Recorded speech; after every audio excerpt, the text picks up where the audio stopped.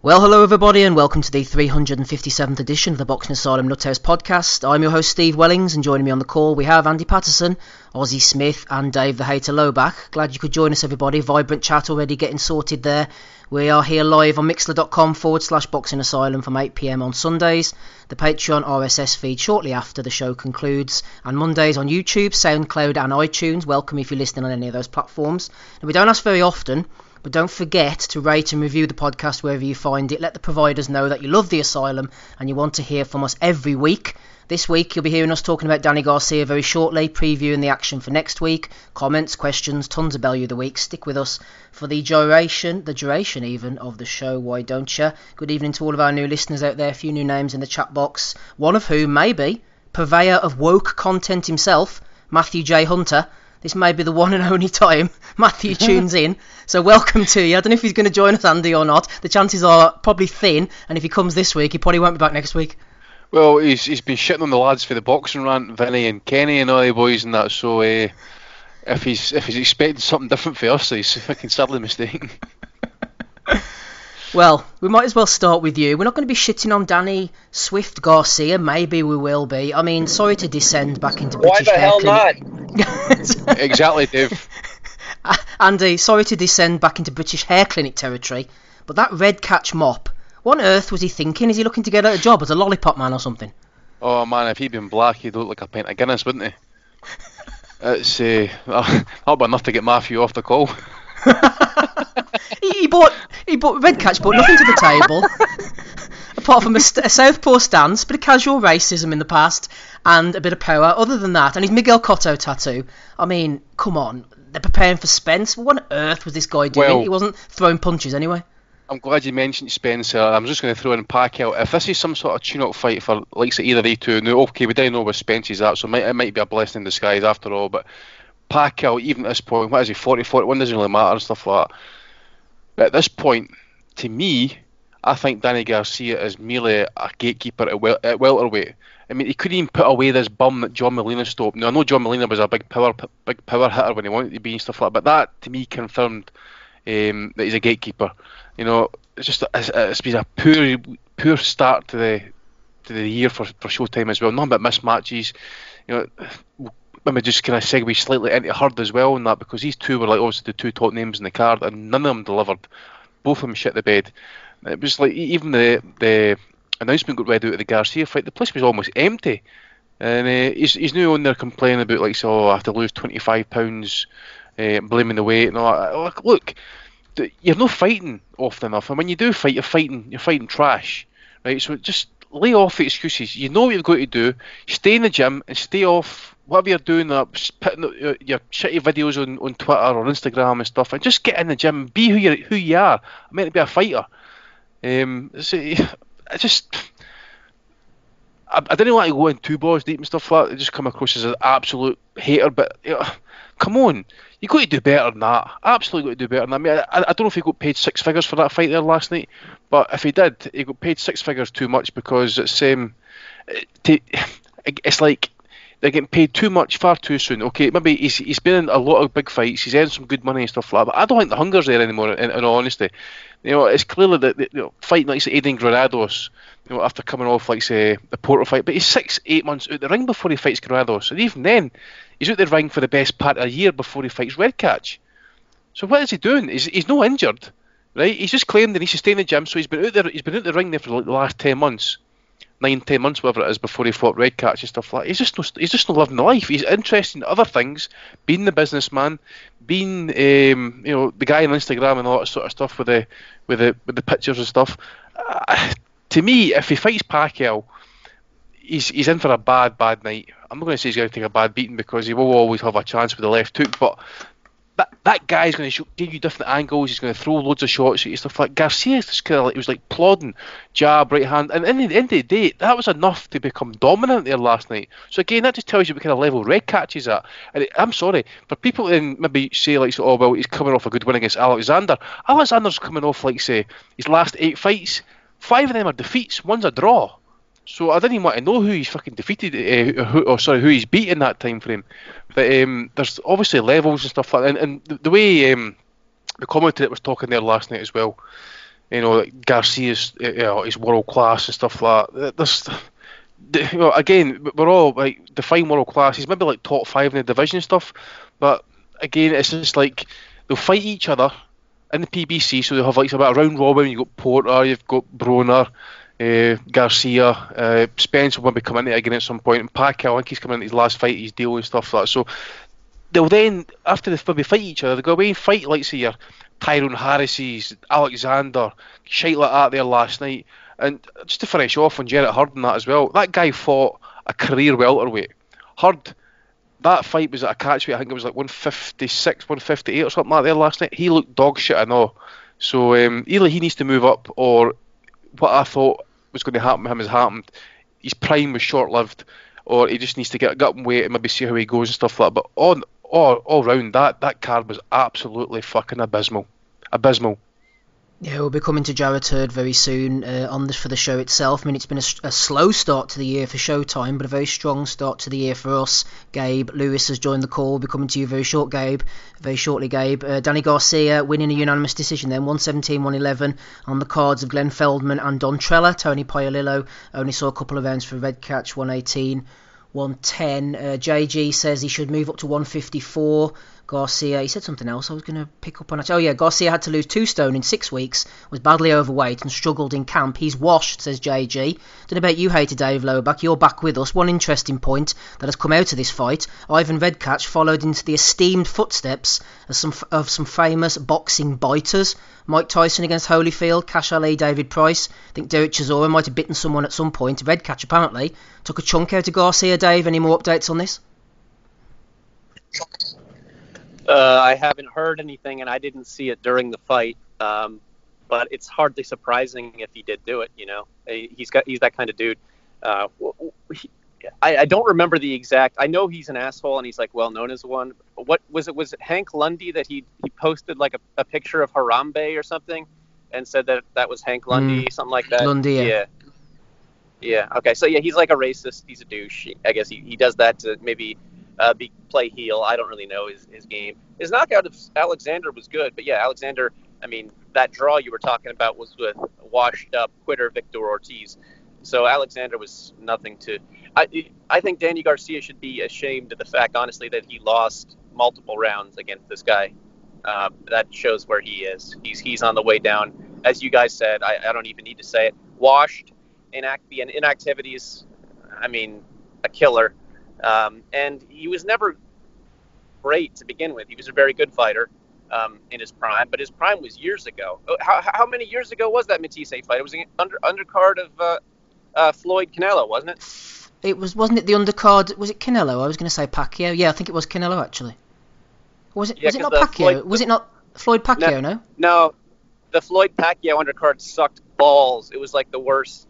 They had Lomachenko on there against like some guy who looked like he never put on a pair of gloves, and some other guys. It was like a showcase undercard. But the Floyd Canelo undercard was actually decent, and yeah, I think that was that. It's that old. I mean that's his last like peak performance. The fight with Brandon Rios was pretty fun, but Rios was well washed up by then too, and he still dropped a bunch of rounds to him in a fun fight. What was it before? His last fight was that guy who throws a lot of punches but has no power. I think he drew with Broner or something. Adrian Granados. Yeah.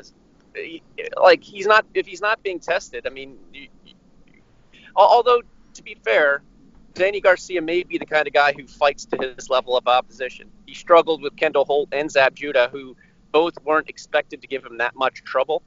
So to be fair, maybe he doesn't. Maybe he takes a big fight for him to get up for it. But honestly, no, I think he's past it, and I'd love to see him get smashed by Pacquiao. But I mean, even if he can make the weight again, it'd be funny if see him up at 154. He and Spence both headed up there because they can't make the weight, and maybe they'll fight.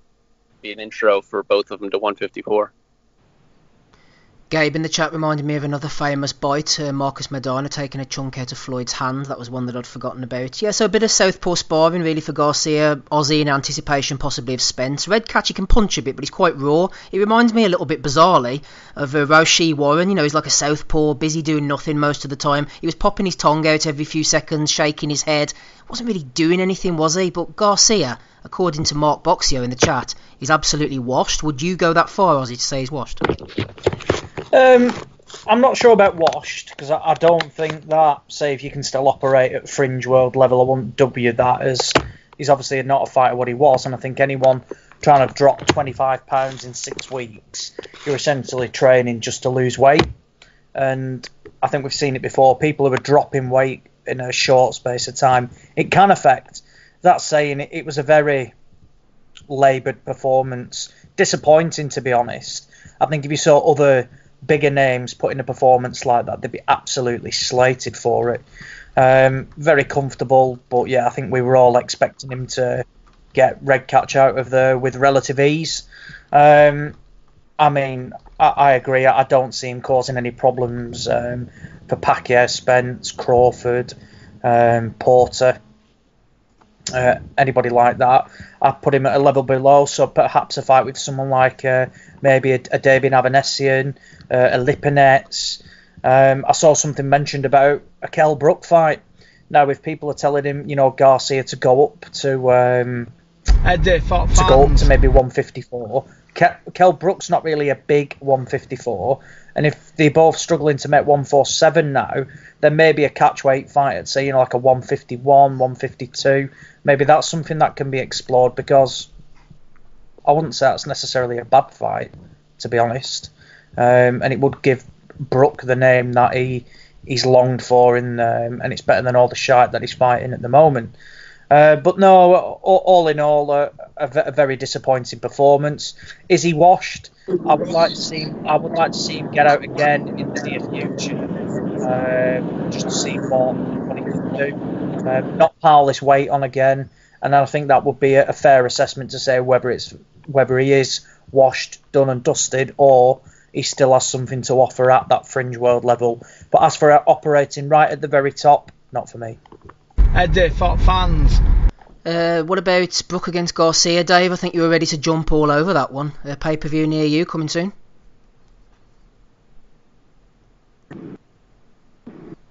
Just hypothetically speaking, imagine Brook winning that fight, he'll be saying, "I beat the man who beat Khan. I don't need to fight him."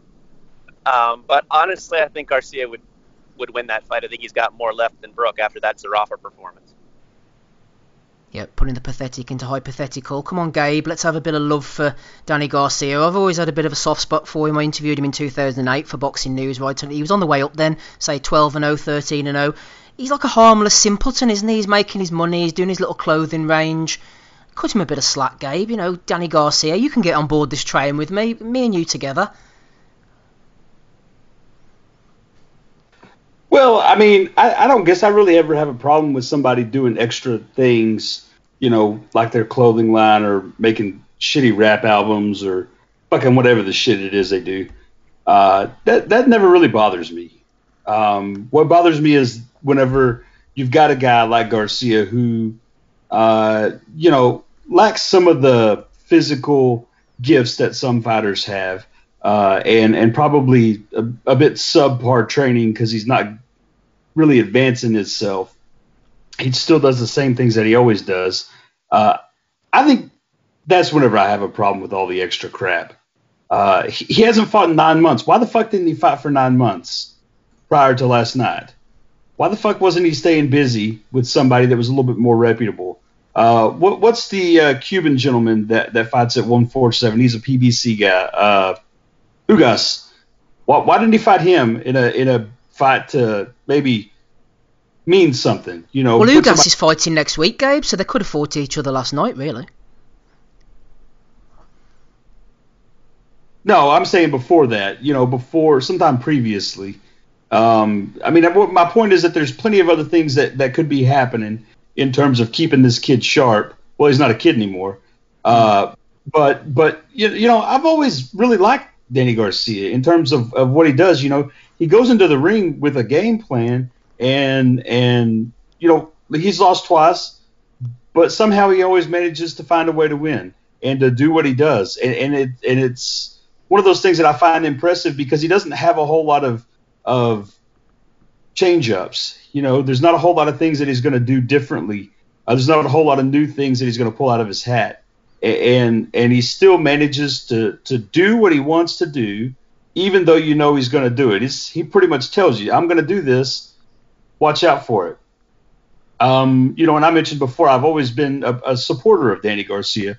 There was very few of anyone really picking him to beat Lucas Matisse a long time ago. And whenever that happened, I really felt like this kid's going to go places. He's going to do things, maybe not have the beautiful undefeated record, maybe not have the huge mega fights and take all the straps and unify the division, all that bullshit. But he's going to do good things. He's going to make exciting fights, and he's going to fight good fighters. And after that, he just fell off the radar. And he has this – the only thing consistent about what he's doing is that he doesn't fight consistently.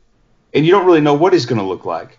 Last night, I think he did pretty much everything he could do to get Red Catch out. Red Catch seems like he's maybe a little bit sturdier than we give him credit for.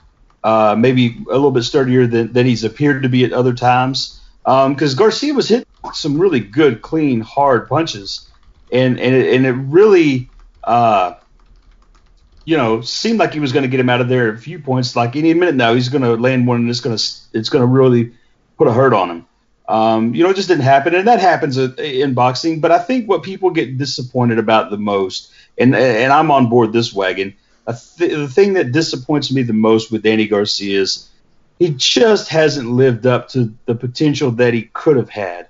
At this point in his career, it's really kind of late.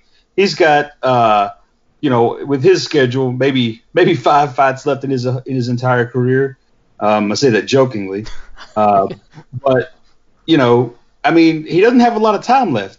If you look at the average career of a boxer, he's more than halfway done with his career, assuming he fights the semi normal amount that fighters these days face. Go up to 40, 50 fights.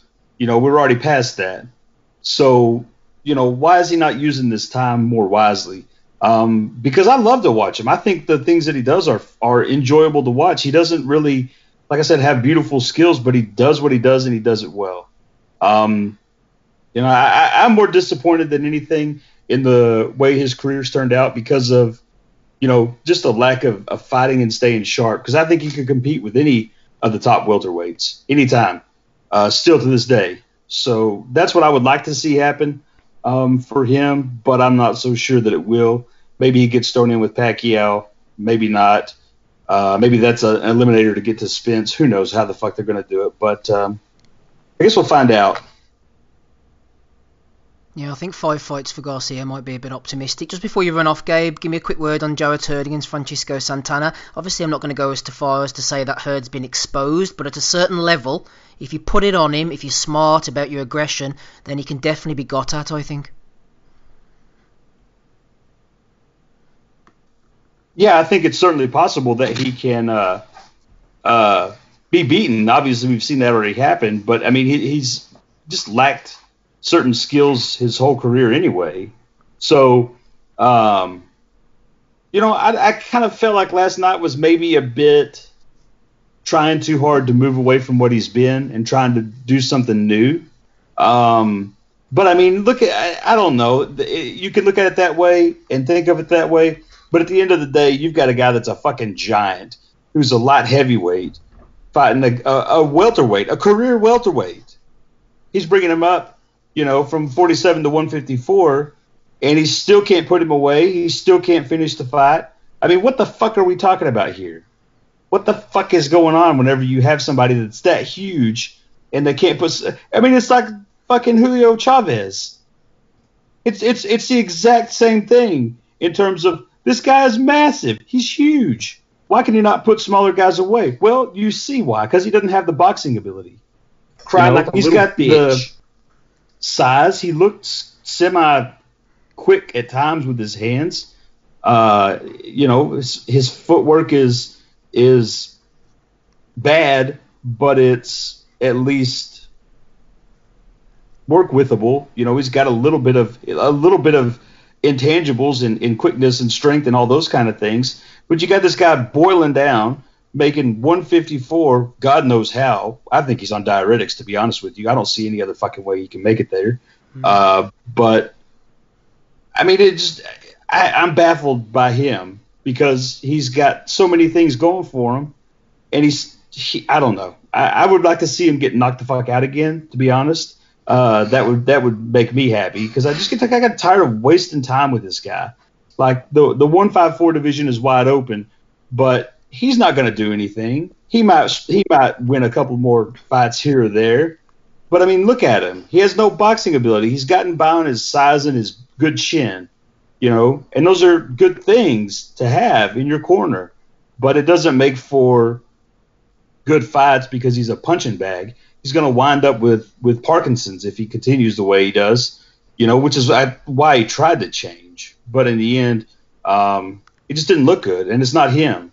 And I don't think he's going to have a long career anyway. I believe Andy touched on that a minute ago. I mean, he's just kind of one of those guys. The way he's fought before has led him to where he's at. But at this point, it's kind of late to try to change everything up. I mean, you can try, and fair play to him for doing that, but I don't see how it's gonna work out in his favor. He's not going to be able to learn all that shit that he missed out on early on. He didn't learn it early. He used his things that he has, his size and strength and those things, and never learned them. And so it's going to take years to go backwards and retrain that stuff. And you don't get it overnight. And you certainly don't get it whenever you fight a 147 guy that's blown up to make 154. I'm not even sure what his official weight was, but you're not going to get it by fighting guys like that. You're going to get it by having challenges. And at this point, the challenges that he's going to face at the level that he's at are going to be the kind that beat the shit out of him. I mentioned it last week, Steve, about how that division's wide open for someone to try and take it over, but it's just a shit show at the minute. People they're taking L's or they're drawing. I mean, you would think like the most logical fight to get made next for Erislandy Lara would have been a rematch with Castaño, seeing how he got the draw, right? Yeah. Instead of that, Castaño's now getting the mandatory shot against Teixeira. So if Castaño wins that, think about this: all the champions, all the belt holders at 154 are going to be owned by Al Heyman. So you can imagine what's going to happen there. Great times. What a time to be alive. We're going to get the big fight. So I mean, Charlo Harrison was the first fight wasn't fantastic. The second one was, but they didn't seem to want to entertain these other big names, so to speak, kind of coming up. And I just think it's one of the divisions that is just begging. I mean, I think we've mentioned it for years. It's just been begging for somebody to try and take it over, and there doesn't seem to be anybody kind of at the minute chapping on the door. I mean, okay, we mentioned Madrimov last week and stuff, but I think Castaño, while he's a talented fighter, I just think he does enough to possibly kind of possibly lose or draw close fights and stuff like that. And he just doesn't do enough to kind of get it over the line. Williams is obviously, as we mentioned, is going to get that rematch clause. God knows what's happened with Lara, by the way, and Charlo as well. I don't know what his next options are. And that I just think at the minute you'd be better just kind of try to keep your eyes on a kind of a handful of guys coming up the back end, like say the Uzbeks and that kid for Germany, Barrow. Well, I understand your skepticism. I understand your skepticism, Andy, but if you look at it as well, Lara fought Castaño, Lara fought Hurd fought Harrison fought Charlo, and again Charlo fought Williams. There was another one I was on the tip of my tongue. So they haven't all happened, but they have been happening to a certain extent. I think they will happen eventually. Hopefully they won't be too far over the hill when it does. But it's not like they've been a depth. There's a few been made. Right. Well, see the Harrison rematch. That took almost a full year to get made. I know there was an injury in between then, and we're just mentioning about Danny Garcia. These fighters are not active enough. It's purely doing it in the money. They're getting paid far, far too much. They're delivering shit performances. They're putting on shit cards. That one last night is a prime example. I know it sounds like kind of sour grape stuff. I know we're getting these champions, and I couldn't even say their name, but the big fighters fighting each other. But as I say, I just don't think they're fighting enough. There is no reason that Charlo Harrison fight, the rematch, should have taken that long to get made. And why the hell, if Castano and Lara are with Heyman, why was that not an automatic rematch? It was easy to get made. It's just gripes like that. Now, as I say, Julian Williams, I rewatched the Hurd fight back. He was fantastic in that fight. Well, where was that urgency against Rosario last week? He didn't have it. So he's just one of these fighters who raises to the occasion when he has to. But because I'll tell you one thing, he'll need to raise it for the rematch, I think, because as you said last week, that Rosario isn't an easy option for anybody in that division. I think he gives anybody a hard time. Just that's the first time I watched him. So just basing it off that, and knowing how these top end guys are fighting, like Charlo and Lara and that, I wouldn't be shy in putting Rosario in with any of those boys. I think he would do more than enough to try and basically get the win. I tell you what, if you want to push me for a fight to get made, I'd love to see. I know, again, contract that's not going to happen, but at some point Rosario against Charlo, I think that'd be a fantastic fight. Yeah, it would. Rosario's hungry. Williams Hurd, as Andy mentioned, that was the other one I couldn't think of. Further down the undercard, Prospect Watch, Patrick Harris, 18-0. Rumbling along against Clay Burns. Not sure what they're going to do with Harris. Stephen Fulton, he looks like a decent prospect. I didn't see this fight with Arnold Kagai, but he won it unanimous decision on all three cards. Aussie, back to Jarrett Hurd. He was trying a few things out, wasn't he? Now, Santana was very small in comparison. Obviously, he was coming up in weight. But he was moving, letting the uppercut go a bit more, moving about on the jab. Can we forgive Hurd for working on things? If he's going to be thrown into big fights, he might have a few more things in his arsenal. But they were mentioning in the commentary, he's 29, he's just moved out of home, his mom didn't want him to leave. Maybe it's indicative of what Andy was saying. It's all a bit too cushy, isn't it? Especially for some of the PBC guys. Yeah, but I don't necessarily mind this fight in general, because if you look, like I said, at his past few fights, excluding the Wellborn one, which I'm sure he was coming off from an injury. Prior to that, he fought just after that, he fought Williams. Prior to that, he fought Lara, Trout, Harrison. I think he's entitled to this one, particularly as a comeback, coming off a loss. I mean, you see it all the time now. They rush back in a big fight. They can get upset. It wasn't a spectacular performance, and sometimes you expect, like these, basically him to blast out these, like the smaller fighters. That Santana was very, what's the word from? Like gritty, like very, very tough. Well, he was happy to stand in the pocket with him, and that's against like what, a 6'2", supposedly middleweight, and that guy's a career welterweight who I think is coming off something like 4 losses in the last 5. I think I'm not too sure. I'll pull up the record now. I thought the bell saved him. God, what, another 20 seconds, and I think he would have got the stoppage out of there. But I can excuse this performance, because I think if you look at his previous fights prior to that, he's been in with a lot of the division's bigger names. I'm not really sure what they're going to do next with him. He's absolutely massive to make 154. How he does it, I do not know. It's going to be interesting to see what they do with him next. I agree. Rosario is not an easy fight for anybody. You've got the Spaniard who featured over here last year. Is it Sergio Garcia? He's obviously making steps up to world level now, because he's dominated European level. Sorrow is knocking about. I think did he get a good win, or was he defeated last? I forget. I think he got a good Cedric V2 recently, didn't he? Yeah. So Sorrow's, I've just pulled up his record now. He's on a 5-fight win streak. So there's a lot of fights to be made. It just depends whether Hurd goes straight back in and targets one of the bigger names, or he fights someone like a Sorrow, a Garcia in preparation for a world title shot again. I think Lara, Andy, as you mentioned before, you don't know what's up with him. I'm sure I read somewhere that he was considering going down to 147. Was it him or Trout? I forget. I'm sure it was Trout who said that. I'm sure. Aye. Right. Sorry, my Trout's mistake. fighting next week. My mistake. I couldn't remember if it was him or Trout that said they were going to drop down to 147, and it was quite surprising. But if it was Trout, then I apologise. But no, I think there's fights there to be made. At what level, I'm not too sure. but I'm not going to shit on him for an underwhelming performance last night. Yes, he probably should have got him out of there, but we've seen these guys come up before, the tough, gritty fighters who can take a shot, can soak up everything, and sometimes, it can be a bit of a what's it called as well, a bit of what's the word, being up for the fight.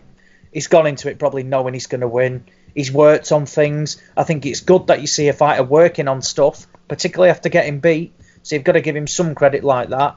And again, I'll judge him off the next performance, and fingers crossed it is a significant step up from last night's opponent. I fell asleep.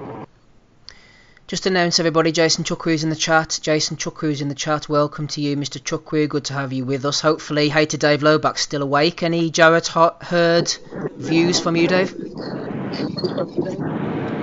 I fell asleep. I was going to say, I agree with. I just first of all, on 154 in general, I agree with Andy that it's taken way too long for these fights to get made, but 154 is sort of a standout for me in the sense that a lot of these guys are at least fighting each other. Trout, Lara, Hurd, Charlo, Thompson, now Rosario's in the mix. A lot of these fights, Williams too. That like all these names, almost all of them have at least crossed gloves at one point. At least some, top guys are fighting each other at times. It is taking too long for the fights to happen, but you see O's being lost and then revenge, and then I think 154 is an interesting division because at least some of the guys are fighting each other at times. Regarding Hurd, I think he's peaked and he's on his way. He's over the other side and he's on his way down now. I could be wrong. I think boxing's at its best when I get proven wrong about someone and they show me that they're better, as opposed to being disappointed, which is what boxing usually does to us. But I do think he's on the way down. Jarrett Hurd, his boxing skill makes Alfredo Angulo look like Floyd Mayweather. I mean, even all of his three big wins, Thompson, Trout, and Lara, all he did was eight shots and wear him down. I mean, his head must be like, his brain must look like scrambled eggs at this point. And even against Wellborn was outboxing him and even out fighting him at times. Wellborn was kicking his ass for like the first round or two, and then Hurd's like, because I remember this right before the fight, Hurd's like, I'm going to show people that I'm not just a slugger, I can box too. He sounded like half punch drunk already at that time. I knew it was a mistake, and I knew the guy can't box. He tried to do it against Thompson for the first couple of rounds and was getting schooled. He can't box. His go-to is what he's always going to be, and that's like, try to bulldozer you. And credit to him. I mean, he makes the weight. I don't like weight cutting culture at all. I think it's bad for combat sports, but he doesn't use it to his advantage. He uses that massive size that he's able to rehydrate to when he gets in there, and that's given him three very good wins, especially Trout and Lara for me. The Lara one really stands out, especially that was a really good fight too, with the last round knockdown and all. But no, I think that if he fought the Charlos, he's getting knocked out. Either Charlo, because I don't know if he's going to stay at 154. He might move up to meet Big Charlo. Both guys have power. Both guys are crisp, fast punchers, and his base is right out there to get smashed. I think he's getting knocked out against either of them. Other guys, he'll be in possibly interesting fights. I think he'd lose a rematch with Williams again. But at least that's interesting. I don't know if he should stay at 154 anymore, though. This could be a sign that the weight's killing him. And Santana, he was put in there for him to knock out. You don't put a guy with a record like that in there unless to see him struggle with one of your names. Hey, today, this is the first opportunity we've got you on this year to hear the big news. People want to know what your thoughts are. Seeing last week, Joey Spencer, prospect of the year, going in against your man, Eric Spring. Did Eric do himself justice? He went the distance. Yeah, I didn't see the fight, but I looked at the scorecards. Didn't he lose every round? Yep. Which is very expected. Though I've only seen Eric Spring fight once, and it was in person when he fought the guy from my hometown, and he got a draw, which was a gift. My guy beat him, and then that's about it. His fans scream "Spring Street, baby" when he fights. Although I doubt they. Reading, Pennsylvania is kind of a poor area, especially the area he's from. So I doubt they bought tickets to whatever venue he was in last week. It was on TV, so I assume it wasn't Reading, PA. Yeah, Eric Spring is lucky to be on TV, but from the sound of it, he did not make the most of his appearance. There you go, everybody. Top breakdown from Dave the Hater Lowback, as always. Moving on, next Saturday evening, Gabe. We mentioned earlier about the super welterweights. One man who's trying to boil himself down, but he will fight at super welterweight next Saturday evening is Austin Trout, going in against a man, Rosbel Montoya. 9 defeats on the ledger, so this is obviously to get Trout back in the groove. It's at the Inn of the Mountain Gods Resort and Casino. That sounds like a fun place to be. Tapias Promotions. Austin Trout, I don't know why, he's only 34, but he just seems like someone Gabe has been along for ages. You know, he seems like he's been around forever. I'd like to see him retire, but maybe I'm being a bit harsh. I know he's lost a beat, and whenever you're slick, you're a southpaw, you're able to move out the way of shots. All of a sudden, you're looking a bit leaden-footed, as he did in his last few appearances. I'd like to see him call it a day, but has Trout got one more run in him, do you think, Gabe, towards a world title level? No, I don't think so. I wouldn't. I mean, I guess I should say it wouldn't completely shock me if he did something. But I really don't feel like it's going to happen at all. He's just kind of shop worn now. He's been in some tough fights, and he's never really been a guy that was really able to take a lot of punishment. I mean, I think you saw in a lot of his fights where he was taking some punishment, he ended up kind of cratering to that pressure and that amount of landed punches by his opponent. I don't dislike the guy at all, but I mean, he's never been one of my favorites to watch, and his style is to me less than pleasing. But he's a good fighter, solid fighter. Always has been. Always got a little bit of a dog in him, even though he doesn't necessarily fight that way a lot of times. I mean, I'm kind of like you, Steve. I wouldn't be opposed to seeing him retire, just because it seems like he's kind of getting fragile whenever he's in the ring. And I just feel like he's done a lot of good things. He's had a good career. Time to call it a day. I think he's probably made enough money, unless he's just blown it all, which in that point, go get a fucking job. Quit getting your head bashed in. Overall, I wouldn't mind seeing him retire. I think that would probably be the best thing for him, based on his last few fights. But fighters typically don't follow that pattern. They'll stick around past time, and maybe he can end it on a good note, on a high note. But I don't see that being the case. Yeah, Austin Trout's been on the mic a few times, so he can obviously string a sentence together. Ozzie Smith can also string a few sentences together, hopefully on this MTK Global card next Saturday evening. Unfortunately, I won't be in attendance, but it's a good card, especially the top 4 fights. Lewis Crocker moving up in class, 10-0 against John Thane over 8 rounds. Would have liked to see that being a 10-rounder, actually. Gary Cully going in against Joe Fitzpatrick, 9-0 against 10-0, vacant Irish title. Sean McComb, who got dropped in his last fight, is also 9-0, making a few waves, going in against one of these Argentinian guys, Mauro Maximiliano Godoy. Should get rid of him. And David Oliver Joyce, he lost surprisingly to Lee Wood. They're putting him back in against Lee Haskins, WBO European Super Bantamweight title. Bit of a bullshit on the line there. Decent 4 fights though, Ozzy. What do you see the pick of those? It is, yeah. I didn't even know this was happening, actually. So I'll tune into this next week.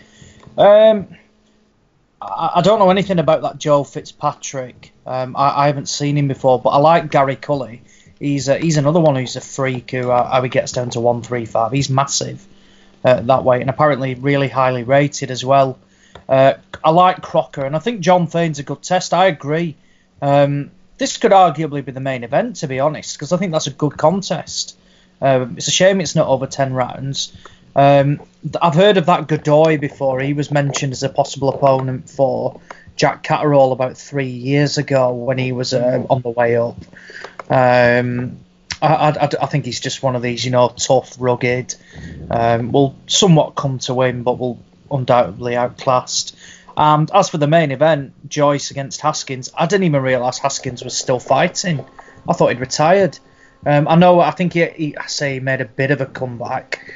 I'm sure he had whether it was early like January, February time last year, he had a little 6-rounder or something, or it was the end of 2018. I'm not too sure. But if he is, look, it all depends on what Haskins has got left. I thought Joyce was well and truly outclassed by Lee Wood. So it just depends what Haskins has got left, to be honest. I know Joyce was bigged up a hell of a lot outside the ring. Built up a record of pretty much against tin cans, nothing spectacular. Best win after that was Steve. That again was prior to fighting Lee Wood, was Stephen Tiffany. He destroyed him then. I remember watching that. So yeah, it's okay. And again, I say it again, MTK are doing the business. It's not all about football stadiums and selling bucket loads of tickets. I've no doubt that it'll be a packed out crowd at Ulster Hall, and you've got 4 good fights on there, as well as 3 younger prospects coming through in Stephen Donnelly, Patrick McCrory and Sean Duffy as well. So all in all, a good night. And could we see an upset? Maybe. I think Crocker should have enough to beat Thane. But I wouldn't be shocked if Haskins is remotely at what he once was, which was, he won a world title, but was a more than competent European level fighter. He could certainly edge out Oliver Joyce over the 10 rounds. Yeah, the Ulster Hall's a good venue, not a bad seat in the house. I'd say Haskins probably would have retired, only they're dragging him out for a couple of paydays, and he'll probably keep going until the paydays dry up. Lewis Crocker, John Thane, Andy, interesting fight. Crocker's a bit of a puncher, quite one-dimensional. He'll have to show a different dimension if he's going to beat Thane, who will bring the heat to him. Now, Thane was a bit of a prospect at one point. I remember he had those back-to-back losses, Ronnie Heffron and Chris Carslaw. He's lost every time he's stepped up, really. Bradley Skeet as well, Larry Akandeo in his last one. He's from Edinburgh. Do you know anything about him? Was he really the prospect he was cracked up to be? Is there maybe one more run at British title level possibly for him if he were to get past Crocker? I remember the Heffron fight, actually. I thought he maybe done enough just to shade it. Sorry, Andy. I was just going to say I thought he beat Heffron. Yeah. I thought he was unlucky there not to get the result on the card. So, and as you say, he's got beat off Carslaw after that. And then did he not go into? I just don't think it's really happened for him, to be honest with you. He was touted. He was definitely brought in as for sparring when Ricky was champion and stuff like that back in the day. So it was highly thought of and stuff. And obviously, Bradley Skeet, there's no really any disgrace losing to him, because Bradley at British level was always, it was always a tough, tricky fight for anybody. I just think maybe his heart's just maybe not 100% in it. It could all stem from that Heffron fight, because again, I think he was away from home. I'm sure was that the one Box Nation was that fight. Yeah, Box Nation. Yeah. It was. It was when they used to do little shows at the Aintree Equestrian Centre or something like that.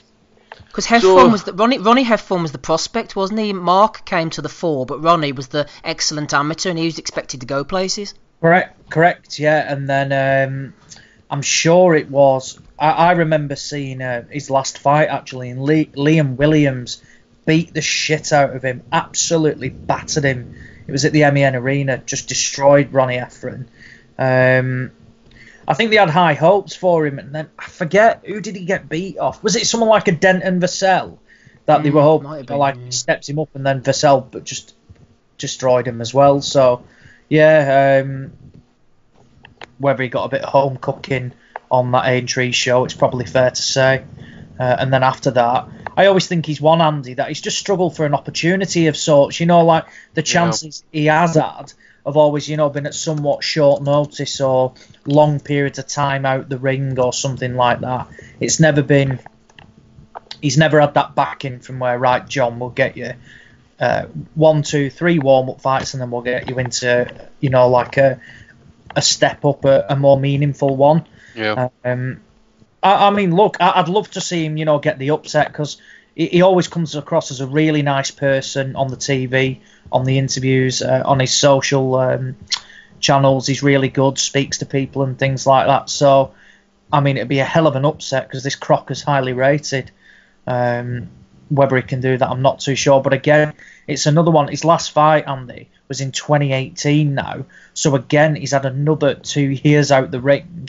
Yeah. I'm sure he had a fair bit of time off after the Skeet fight as well. And if I remember rightly now, there's a sprinkle of like 4 and 6 round bouts he's had in between, like say the Heffron defeat and that one against Bradley Skeet and stuff like that. As I say, and then obviously you're mentioning the kind of layoffs and that. He's doing it welterweight. I mean, when I first seen John, especially in the gym and that, he was like 154. He must be like 6 feet, 6'1".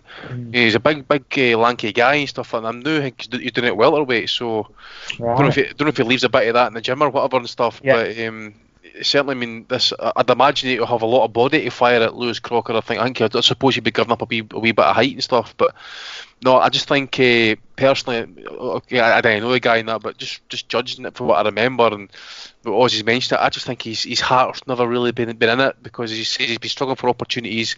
He's got hosed on that opportunity. I don't know if it was for the British title against Heffron, or it might have been an eliminator or something like that. But after that, he seemed to kind of like fade into obscurity and well done on the undercards. Yeah, just looking at this Godoy who McComb's fighting, this is quite a tangential point, but I love them, don't I? So Godoy, 2 fights ago, got knocked out by one of our prospects, one of these guys me and Andy are going on about, a Kazakh based in Florida. There's quite a few of them. This is Zhankosh Tararov, remember that name if you can spell it. 29 years of age, calls himself the Kazakh Kid. He's 24-0 with 17 knockouts, having a bit of a look on YouTube footage earlier, and he got rid of Godoy, no messing about whatsoever. So it'll be interesting to see what McComb does in relation to Tararov. I think he blasted him in about 3 rounds, so that could give an indication of where he's going in the future. Also on the Austin Trout undercard, I was going to mention this whenever we were discussing it, one to keep an eye on is Abel Mendoza, featherweight, 21-0, 16 knockouts. I saw him box a guy called Miguel Ponce Galaz in his last fight. Now, Galaz is my type of fighter. He came out and he said, I'm just going to lay everything on the line. And he threw 6 rounds worth of absolutely crazy looping shots to try and knock Mendoza out. He kept his cool, battered him to the body and knocked this guy out. So Abel Mendoza, 21-0, 16 knockouts, featherweight on the Austin Trout undercard. Keep an eye on him. He could be pretty decent. Were you going to add anything in there, Ozzy? Sorry. No, nothing from me. No problem. Let us move on. A few of the questions from the boys. We are waiting for Rapping Rob Kelly to jump in soon. I did have a question about Tyson Fury for Dave, but he's disappeared off to mess with his hard drive. Not asking any questions, Dave. Not asking any questions. What about this one then, Gabe? Joe Kennedy over on patreon.com/Boxing Asylum asking the big questions. Gabe, how is Zurdo Ramirez ranked number 1 with the WBC and the WBO at 175 when he's only had 1 fight at the weight, which was a KO of Tommy Carpensi? Why is Ramirez ranked so highly, Gabe? We need some answers.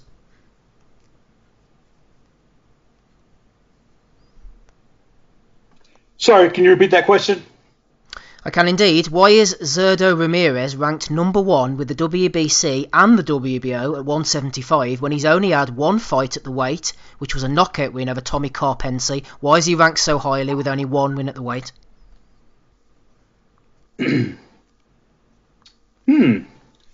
Well, if I was that peanut butter good, Gabe?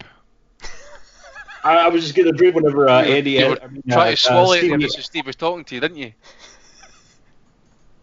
No, that was soda. Oh, soda. All right, okay. Yeah, I was having some peanut butter. Do you like peanut butter, Andy? Yeah, fuck. Just a question. You don't have to get violent about it. Fuck. Hey, listen, that's just me saying no, I don't like it. That's how we say it here. Sorry if it comes across aggressive, but if you ask a Scotsman in the morning, by the way, good morning, you say morning, you're like, fuck's sake, that sounds like a death threat. Okay. Beans! What about beans on toast, Gabe? Sorry to get you distracted. Fuck your beans on toast. Gabe's doing anything to avoid this Ramirez question, aren't you? Come on, Gabe. I'm trying to help him out here too. Well, I had a really good response. I think Dave would be the one to answer this question. But I would say it has something to do with Bob Arum paying off the governing bodies and buying him some rankings. I wish Dave would be here for that one. That's my thought on it. I really have no fucking clue, to be honest with you. I mean, you talk about people. I know you guys always go on tangent about people with pointless careers. I mean, it seems like every couple of shows that topic comes up, and this is my number one guy, Zurdo fucking Ramirez. I mean, he doesn't do anything. I really have no clue how he got that high in the rankings in those divisions. I was trying to remember his title history. He wasn't unified before he moved up, was he? Nope. Unified, he barely fought a friggin' alive body. Well, I mean, let's continue playing the thought process here. He hadn't unified. He did have a title. I forget which one. Didn't he? Didn't he scrape up the WB? The WBO, which is understandable why he's ranked highly with the WBO at the higher weight, because Bob Arum has a good relationship with WBO. Okay, so WBC. There you go. I came to the conclusion. This is what all the listeners are thinking. This is what all the non-Hispanic people are thinking. This is what everyone knows. The WBC is a bunch of corrupt bastards, and if they ever have a Mexican that they can put in the number one spot, fuck you, they'll do it. That's why. They're the worst about that kind of shit. They've done all kinds of terrible nonsense like that for years. They had Luis Neri. He came off a suspension and was able to compete for a title. Didn't have to work his way back up in the rankings. I don't even know if he ever actually dropped in the rankings, to be honest with you. It may have just been like a suspension where he held his rank. The WBC are literally the worst. If you had a German fighter who had 47-0 record, and they had still wet behind the ears, 15-0 Mexican fighter, they would put that Mexican fighter with a higher ranking than that other guy. And they're disgusting because they do that continually. There's your answer, and I guarantee you that's the reality of it. They're the only body that appears to do that, except for the WB. Which one's in Puerto Rico? Is that the O or the A? A. It's the O. Okay. Puerto Rico's the O. They're about the same with Puerto Ricans. Oh, though. sorry, A's Panama. Sorry. Okay, WBO then. Excuse me. The WBO will do that kind of stuff with Puerto Ricans. Maybe not as bad as the WBC, but they're a little bit biased, I believe, in their rankings at times too. But the WBC by far takes the cake. I mean, talk about a scumbag bunch of motherfuckers. And I would like to say that Mauricio Suleiman would roll over in his grave, but he's the corrupt bastard that started all that shit anyway, and his little fat son is the one just carrying it on anyway. So, I don't know. Disgusting, but that's why. That's exactly why. Disgusting, says Gabe. Andy, what about this Josh Taylor situation? He's obviously sacked off the McGuigans, gone with Bob Arum, but Bob Arum doesn't look like he's going to be promoting this first fight. This Kong Song, household name, I'm sure you'll agree, he's the mandatory for Josh Taylor. Samson Lukovic has jumped in and bid over $1 million, £1 million, whatever it was, to get the fight. This is PBC-backed money. Have the PBC stolen a march on Bob Arum, or will he not be losing any sleep over this? I really don't know, actually. I mean, obviously, Arden's been talking about doing a number of shows abroad this year. Now, that's the first one being cancelled with this carrying on in China at the minute with Postol and Ramirez and stuff. I dare say he might want to do one in Scotland or whatever, and that with Taylor at some point, and I dare say Frampton will be the other one in, was it May time, or April or May, they're talking about that fight with Herring, but it's a weird situation. Like, I mean, the thought of that fight going to Thailand it does amuse me. I just said Tommy would be there in a heartbeat as well, actually. But as I understand it, I was reading Asian Boxing a couple of weeks ago, and they said that the Thai scene is really in a bit of kind of stagnation at the minute. I don't know if it's something to do with TV deals or whatever it is, but there's not been a lot of cards getting made or getting shown or kind of like becoming available to watch, not like in your usual places like YouTube and the torrent websites and stuff. But As for the situation and stuff like that with Taylor and that, I'll probably get back to that Belly of the weekend because I want to add Shane in there. I think he's going to be a bit salty about the situation, but I've never seen the Thai guy fight. I think I've seen I think it was one of the guys on Twitter who put up a kind of knockout compilation of him and stuff like that. So the guy's a bit of a banger, from what I can see, but I don't know who he's fought in all honesty in that, but I suppose it could be one of these fights that if Josh doesn't take it seriously enough, he might end up getting clipped in that, who knows, but we'll just wait to see in that. But I would strongly think that a fight's going to happen probably on if the PBC do put it together, it's going to happen in America, surely to Christ. Would have thought so. Let's move on. Aussie, Joe Kennedy again throwing in another question. He said, forget Conor McGregor versus Floyd, Pacquiao or Terence Crawford. Would McGregor beat Sam Egginton in a boxing match? Would in fact McGregor beat anyone who isn't washed or beyond washed? What do you think, Egginton against Conor McGregor? I think Eddie Hearn's salivating at the prospect already, Aussie. Egginton, without a doubt. I would take William Warburton to beat Conor McGregor in a boxing contest, without a doubt. And that's not like shooting on William Warburton for like what he is, but McGregor's rubbish.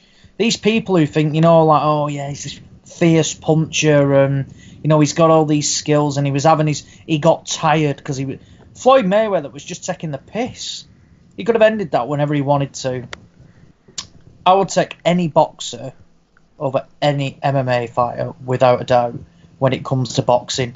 Likewise, I would take pretty much any MMA fighter against any boxer in MMA rules as well, because that is what they specialise at, and that is what they are good at. When it comes to boxing though, you've seen it before when they've tried to transition. The garbage. And I think Egginton would destroy McGregor. And on that, I think we can nip this conversation in the bud. No more of that talk, says Aussie. Let's get that right out of the way over in Canada. Custio Clayton next Thursday evening. Big Thursday for boxing. 17-0 welterweight going in against Diego Ramirez. You can tell we are scraping the very dregs of the barrel this week. Steve Rolls as well returns against Gilberto Pereira dos Santos. That's his first fight back, I believe, or maybe second fight back since Gennady Golovkin handed him his ass. What should we do next on the schedule? Just flicking through it vigorously, trying to find a fight for you, Gabe. Still waiting on Rapping Rob Kelly jumping on and joining us. Episode 357 of the Nuthouse podcast. Andy, Gabe and Aussie with me, Steve. Going mad in the chat here. A few of the boys talking about this helicopter crash. Errol Spence wasn't in the helicopter, boys. He didn't walk away unscathed. Those rumours are not to be believed. Rapping Rob Kelly's indeed joined us now on the call. Rob, how are you? Rest in peace, Kobe Bryant. Hold on. You see that YouTuber getting all upset there with that Adam Sela, or whatever you fucking call him? Am I muted or unmuted? What way am I? Can you hear me? Yep, Hello? we can hear you loud and clear. Sorry, guys. Yeah, rest in peace, Kobe, man. Fucking hell, that's 41 years of age. Hello, right? I'm not getting up in a fucking helicopter for nobody. I don't give a fuck. I was over in Vegas. Someone said to me, you know what you should do, Rob? You should get a helicopter trip across the Grand Canyon. Over the Grand Canyon, yeah. Yeah, I should hover in a metal can above some mountains and water. No, I'm all right, thanks. I'll be fine. Just with my feet on the ground. Take a picture of a fog or something like that. I was thinking about this the other day. You know, the Leicester guy. I mean, it's brutal, isn't it? Oh, private jets, helicopters, fucking skydives, bungee jumps. Keep that shit. Anything where my 2 feet are on the ground, I'm all right. What I mean, these people are like multi-millionaires. Just pay some lackey to drive you around wherever you want to go. Don't get it. They defy the law, these helicopters. Why people do it, I do not know. Particularly after the what's it called? Some of the private jets now. I don't know if any of you watch that air crash investigation stuff, but I often wonder, why the fuck do we go on the plane sometimes? Because sometimes there's cost-cutting measures and there's lazy bastards doing the jobs. And I'm like, fuck that. Yeah, it's scary stuff. Indeed, Rob, it's dangerous getting into the helicopter. It's dangerous getting in front of the fists of Danny Swift Garcia as well. Ivan Redkach managed it though on Saturday night and he went the 12-round distance. I'm sure you were up at 4 a.m. watching that, all over it. I was just thinking if I had my own helicopter, I could call it the Kellycopter, but I still wouldn't get in it, you know, that way. But Danny Swift Garcia, he wasn't looking too swift, was he? He kind of laboured to a 12-round decision against Ivan Redkach. Southpaw, who's so awkward, he'd bite you on the neck like some kind of romantic lover. I don't know. what the fuck happened in that fight, man. That was the most exciting thing that happened in it. Danny Garcia was pressing for the knockout. He said after he wanted to get rounds in, but I think everyone knows he should be getting rid of a guy like Ivan Rakic. He's putting himself back in the mix again at PBC for the 147 fighters. How, I don't know, because he's never beaten a live body at 147. I don't want to say too much. You see, Danny Garcia was on Troll Hunters this week, where they got some guy. I got to send you the clip. I find out it's those two black guys from the States. I can't remember their names, but they have they do a little bit for ESPN. They do a bit of podcast too. They're actually very good. But they had some waiter lad who was leaving abuse under Garcia's Instagram, and they found the restaurant where he worked, and your man was a waiter, and he recognised the two of them, and they came out and they were like, "What's the think of Danny Garcia?" He's like, "Man, he sucks." Oh, against, we were like, "What about Granados?" It was a fucking lucky punch, blah blah blah. So then they pulled Garcia out of nowhere, and your man's like, "Hey man, I was only joking." So it was pretty good. I better not say too much against Danny Swifter. He might turn up at a restaurant looking to fight me. I've never been a fan of Garcia guys after 140. I was a fan of him in his 140 days. The Herrera thing, the Peterson thing, the picking the opponents, the fucking he doesn't train. Like what they say, he lose 25 pounds. Fucking come on, lads. Like, he's not even an unathletic built guy. It shouldn't be even that hard for him to keep the fucking weight off. Like, unless you're just partying and living wrong. Like, so a fighter who doesn't live the life of an athlete, who's probably let his prime pass him by while getting paid too much money to fight B-level opponents, is Danny Garcia, and now he's putting himself back in shot for a world title. I think if he wins a version of a world title, he won't hold on to it. He'll probably fucking party again, and he'll end up losing the title. I don't really rate him. I think he has decent ability, and at one stage they were looking at Danny Garcia as the heir to the Mayweather throne. Remember that back in the day before Floyd had his last 3 fights on Showtime? Yeah, when Floyd had those last 2 fights against Maidana and the fight against Pacquiao, everybody thought he's going to have 2 fights with Maidana and he'll fight Garcia next because he's the one up and coming, and it just didn't fucking pan out that way. Like, he's not living the life. We talked about it last week. He's one of them guys that doesn't live the life, and does nothing for me seeing a Danny Garcia 12 rounds versus Ivan Rakic, put it that way. Rob, good quip in the chat. Forget about the Kelly copter. The Kelly Maloney copter, says Take Ames. Where would that one rate you to? Rob would definitely ride that motherfucking helicopter. I don't know where it's been through the mill, that one. You wouldn't get on board that for a ride, would you, like? I don't know. Like, I don't know. Fucking hell. Would spin out of control altogether, that one. For the scrapyard, I think. What about Jared Hurd? What about Jared Hurd, Bob? Jared Hurd. Jared Hurd, see anything in him? See, I heard he looked very flat though, and he should really be at 160, shouldn't he? If he's flat, like, it's because he can't make the weight. How did he look? He was trying a few things, getting on the jab. It wasn't overly impressive, but that's when you try things out against guys like Santana. Carlos Santana might be better. Oh, that's what I was thinking. Yeah, no, I didn't watch that, man. I doubt I'm going to go watch it back, to be honest with you. Okay, thumbs down from Rapping Rob Kelly. Let's move on then, boys, with the action for next weekend. Next week, actually, Thursday the 30th of January. Aussie, let's come to you first. Florida State Boxing Commission. Eddie Hearn in full flow. Tevin Farmer against Joseph Diaz. A few decent fights on this, actually. I think Jojo Diaz against Tevin Farmer will be a good scrap. Expect Demetrius Andrade to beat Luke Keeler, but I think Keeler will give it a right good go. Has a bit of power as well, and I'd love to see him do it, but I don't think he will. Anthony Sims Jr. When they announced he was fighting Angulo, I thought, oh yeah, it's going to be, what do you call him, the other Angulo? Alfredo Angulo, but it's not, it's Roma Alexis Angulo, so we'll put that one to one side. Also Daniel Roman against Murajan Akhmadaliev. I was trying to think, Ozzy, where I'd seen Akhmadaliev before. He fought a guy, I can't remember what his name was, but it was on the Bivol Pascal undercard way back in the HBO days, so it shows how long he's been going for.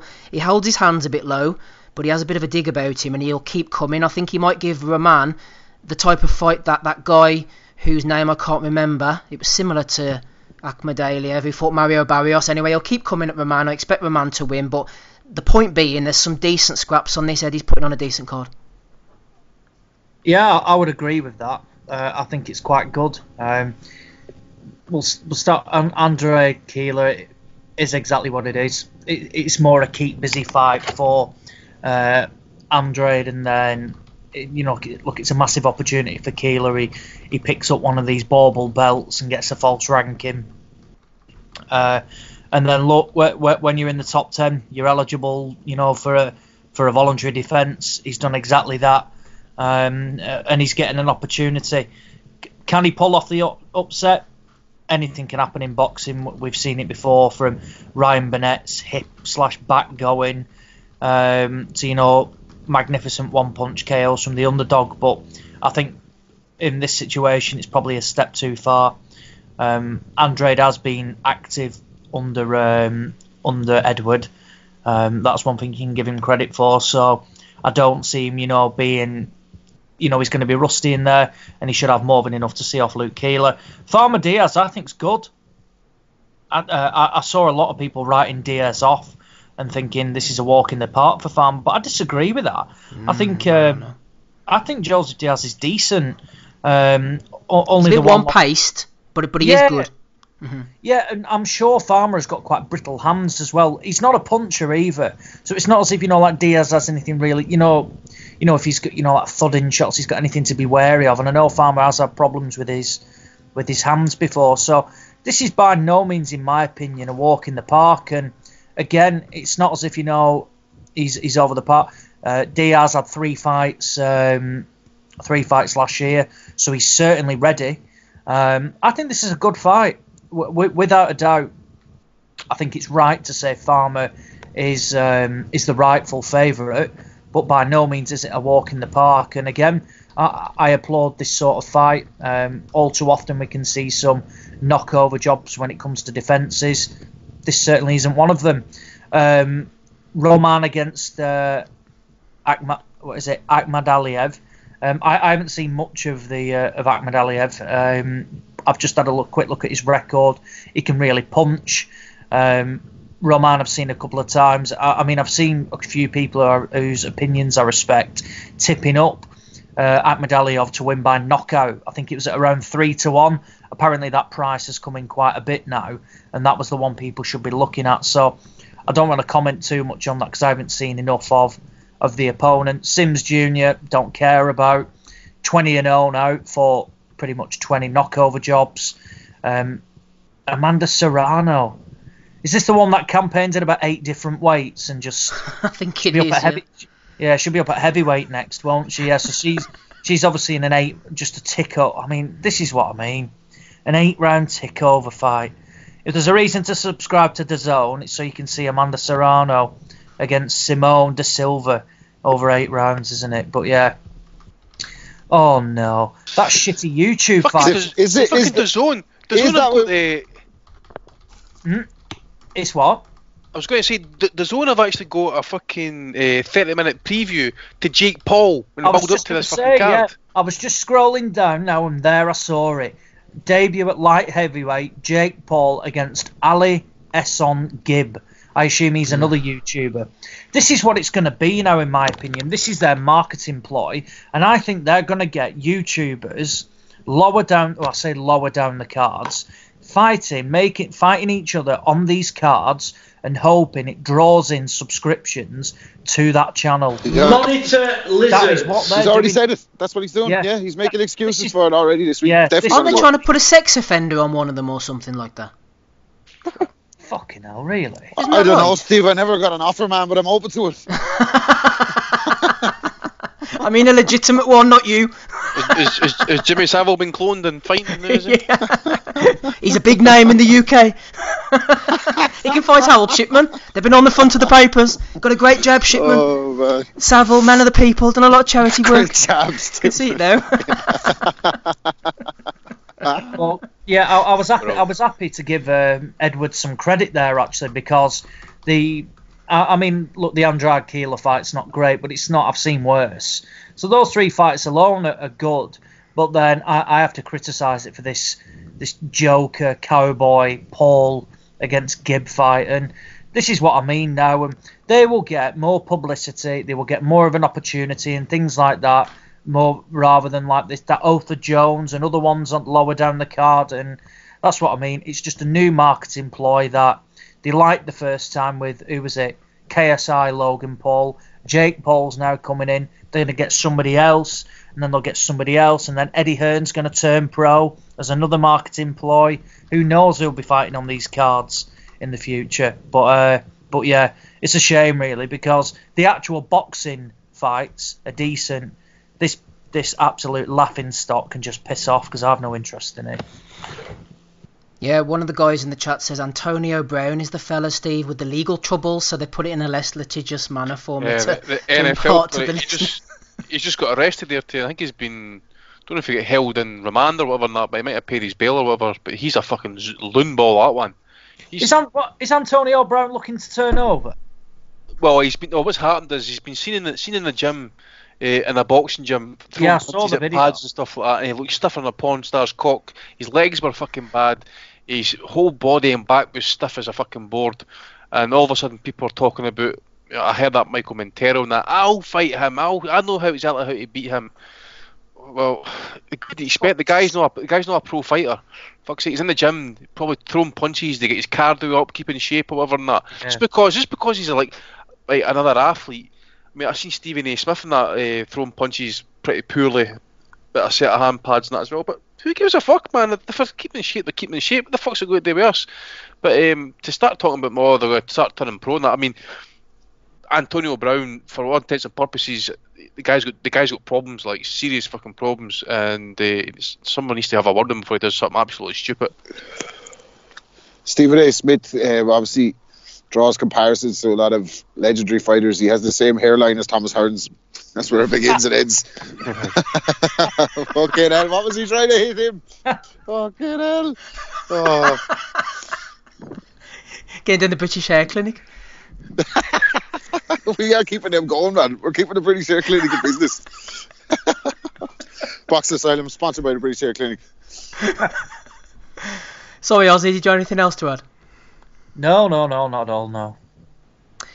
Yeah, a bit of housekeeping. Isaac Zarate, excuse me, was the guy that Akhmadaliev knocked out, and the other fellow I was trying to remember of was Batar Akhmadov, who was also 7-0, who went the distance with Mario Barrios, so you can all sleep easy after I've put that to rest. Andy, try not to put the listeners to sleep as quickly as me. Any interest in this card? Farmer Diaz Roman against Akhmadaliev would be the standouts, probably.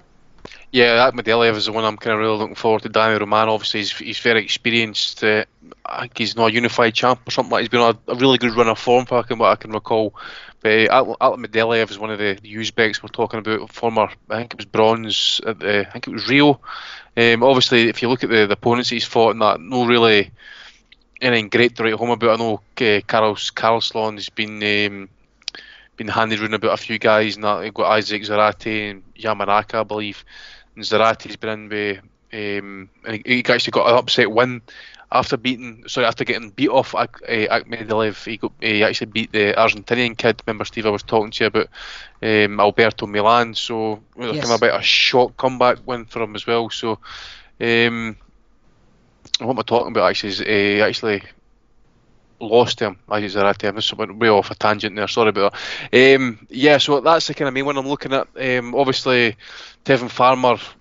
Well, to be honest, I think somebody needs to call him out on his bullshit and stuff like that, because if he does beat Jojo Diaz, which at this point it could be a big ask actually. I mean, Diaz is decent, and Farmer doesn't really hit all that much in that as well. So it's this Gervonta Davis fight. Now I know Hearns might have made an offer to Davis, which is something around about 4 or was it 2? Was it $2 or $3 million or whatever and stuff? And then Tevin Farmer's coming out saying he's wanting $5 million. So that fight's just not happening pronto anyway. So we can just exactly, mate. You know, they're all getting overpaid. This is what we're talking about. They're all getting overpaid at the zone and stuff like that, to the point that they're having to up the prices and subscription fees and stuff. And you're still getting fighters coming out. It's like Leo Santa Cruz did against Rigo, pricing themselves out of the market. So you know, I think Davis even came out and says he wanted $10 million for the fight. So, but I think that's an easy fight for Davis if he can just get his ass in shape and keep in shape, basically. Yes, Gilberto Ramirez was the man who beat this Roma Alexis Angulo, who's fighting Anthony Sims Jr. Any interest on this Florida card, Rob? It's a decent card for a Thursday evening, or whatever time it'll be. I suppose it'll be about 5 o'clock in the morning. You can watch it before you go to work. Is this the Diaz Farmer one, yeah? Diaz Farmer, indeed, yeah. Yeah, I watched that, man. I watch. I like watching Tevin Farmer. I think he's good enough value, especially on a Thursday. Like, yeah, Diaz is a good fighter too. That should be a close fight. Like, I wouldn't rule out Diaz coming away with that. Like, I think Farmer's. I have a lot of admiration for him because he kind of did it the hard way to get in this position. But what I don't like to see, and I suppose it's natural from the fighters, is demanding more money. Just don't like to see it at the detriment of the matchmaking. You know what I mean? I'm all for the fighters getting paid fucking $5 million. Good. I'm not going to get any of it anyway, so he might as well get 5 as get 2 to me. But I don't want to see the matchmaking suffer, which is what's happening. And I like that Uzbek. I've seen him before. One of his earlier pro fights, absolutely dispatching of someone, and he looks like he has the goods skill wise, so he's one to watch. But yeah, decent enough card, man. Nothing. Not gonna fucking. Probably we'll forget it instantly and move on from it next week. But Farmer he's stayed active defender. He's had a lot of fights, made a lot of paydays. But I think this is a tricky night for him, definitely. I would agree. Akhmadaliev being a southpaw, he could maybe finish the job TJ Doheny didn't really start the job, but he did a good job against Daniel Roman. If Akhmadaliev can sort of take that onto the next level, up it a couple of levels and add the skill and the power that Doheny was maybe lacking at times, he could get to Roman. Gabe, is that a fair enough assessment? Will you be watching this spectacular card? Yes, I will be. What card are we talking about? We're talking about a card that you're going to watch. Yes. I'm sorry. Which card would that be? It is Tevin Farmer against Jojo Diaz, Anthony Sims against Alexis Angulo. This is off the top of my head. Amanda Serrano, Roman, and Keela against Andrade. What about that then, Gabe? No, don't give a fuck about Andrade. I hope he gets knocked out just to get rid of him. I really like the Tevin Farmer Joseph Diaz fight. I know that a lot of people aren't big on Tevin Farmer, and Joseph Diaz has kind of been, it's kind of hard to describe him to me because I think that he was a little bit overrated whenever he was, still early on. But it might be fair to say that maybe he's overachieved to some minor extent to this point, I guess, or perhaps. Anything in between there, So, but he's a solid fighter. I mean, I feel like definitely not terrible. And so, I like the different styles that fight brings, and it could turn out to be a bore fest with Farmer boxing the ears off Diaz, and not really making it too much fun. It could go the other way where Diaz can bring out a little bit of trouble from Farmer. And really draw him out of his shell and make him go to battle, which to me that would be the fun way the fight could go, and I would enjoy it either way though. So that really the card as a whole. I mean, I'm not big on any of the other stuff on the card. Danny Roman, I guess. I mean, that's a good fight. I'm not real familiar with his opponent in terms of knowing a lot and being able to kind of digest what might not happen there. But he's a solid watch. So between him, Farmer, and Diaz, I think that makes it more than enough worth tuning in for that, though. Obviously, I'll probably stick around for Andrade and hopefully get to see him just flattened, but I don't know that that'll happen. The rest of the card, really, I don't really give a shit. Okay, guys, as we close out episode 357, we'll be going on to Bellew of the Weeks at the end of the show. Big stacked one this week. Last couple of cards. Also, Gabe is going to unload a feature on us. Unprecedented stuff here. He didn't mention it earlier. I'll come to you shortly on that. Also, Andy, I'll come to you on Makabu against Sislak over in the Democratic Republic of Congo. Before we do so, I'll just discuss this one myself. Mississippi. Your Dennis Ugas mentioned him earlier as a possible Danny Garcia opponent, going in against Mike Dallas Jr. over 12 rounds, just ticking over at welterweight. Ugas before they feed him to one of the big guys. Also tailor the prospects on the undercard, one to keep an eye on and one to ignore. Michel Rivera, 17-0 with 11 knockouts. He's a lightweight, he's 21 from the Dominican Republic. I've seen a bit of him. He's going in against Fidel Maldonado Jr., which should tell us something more because Maldonado's not too bad. Anyway, Rivera beat up a guy called Gallegos in his last fight last summer so badly that he created a little hematoma, isn't it what they call it, like a big golf ball appearing out of his head, so this kid can definitely punch. Also, a prospect not to keep an eye on, Jesus Alejandro Ramos, 11-0 with 10 knockouts. He's 18 years of age, and this is legitimately one of the slowest boxers I have ever seen in my life. I thought this kid was throwing punches underwater. I know that's harsh, he's clearly had no amateur experience.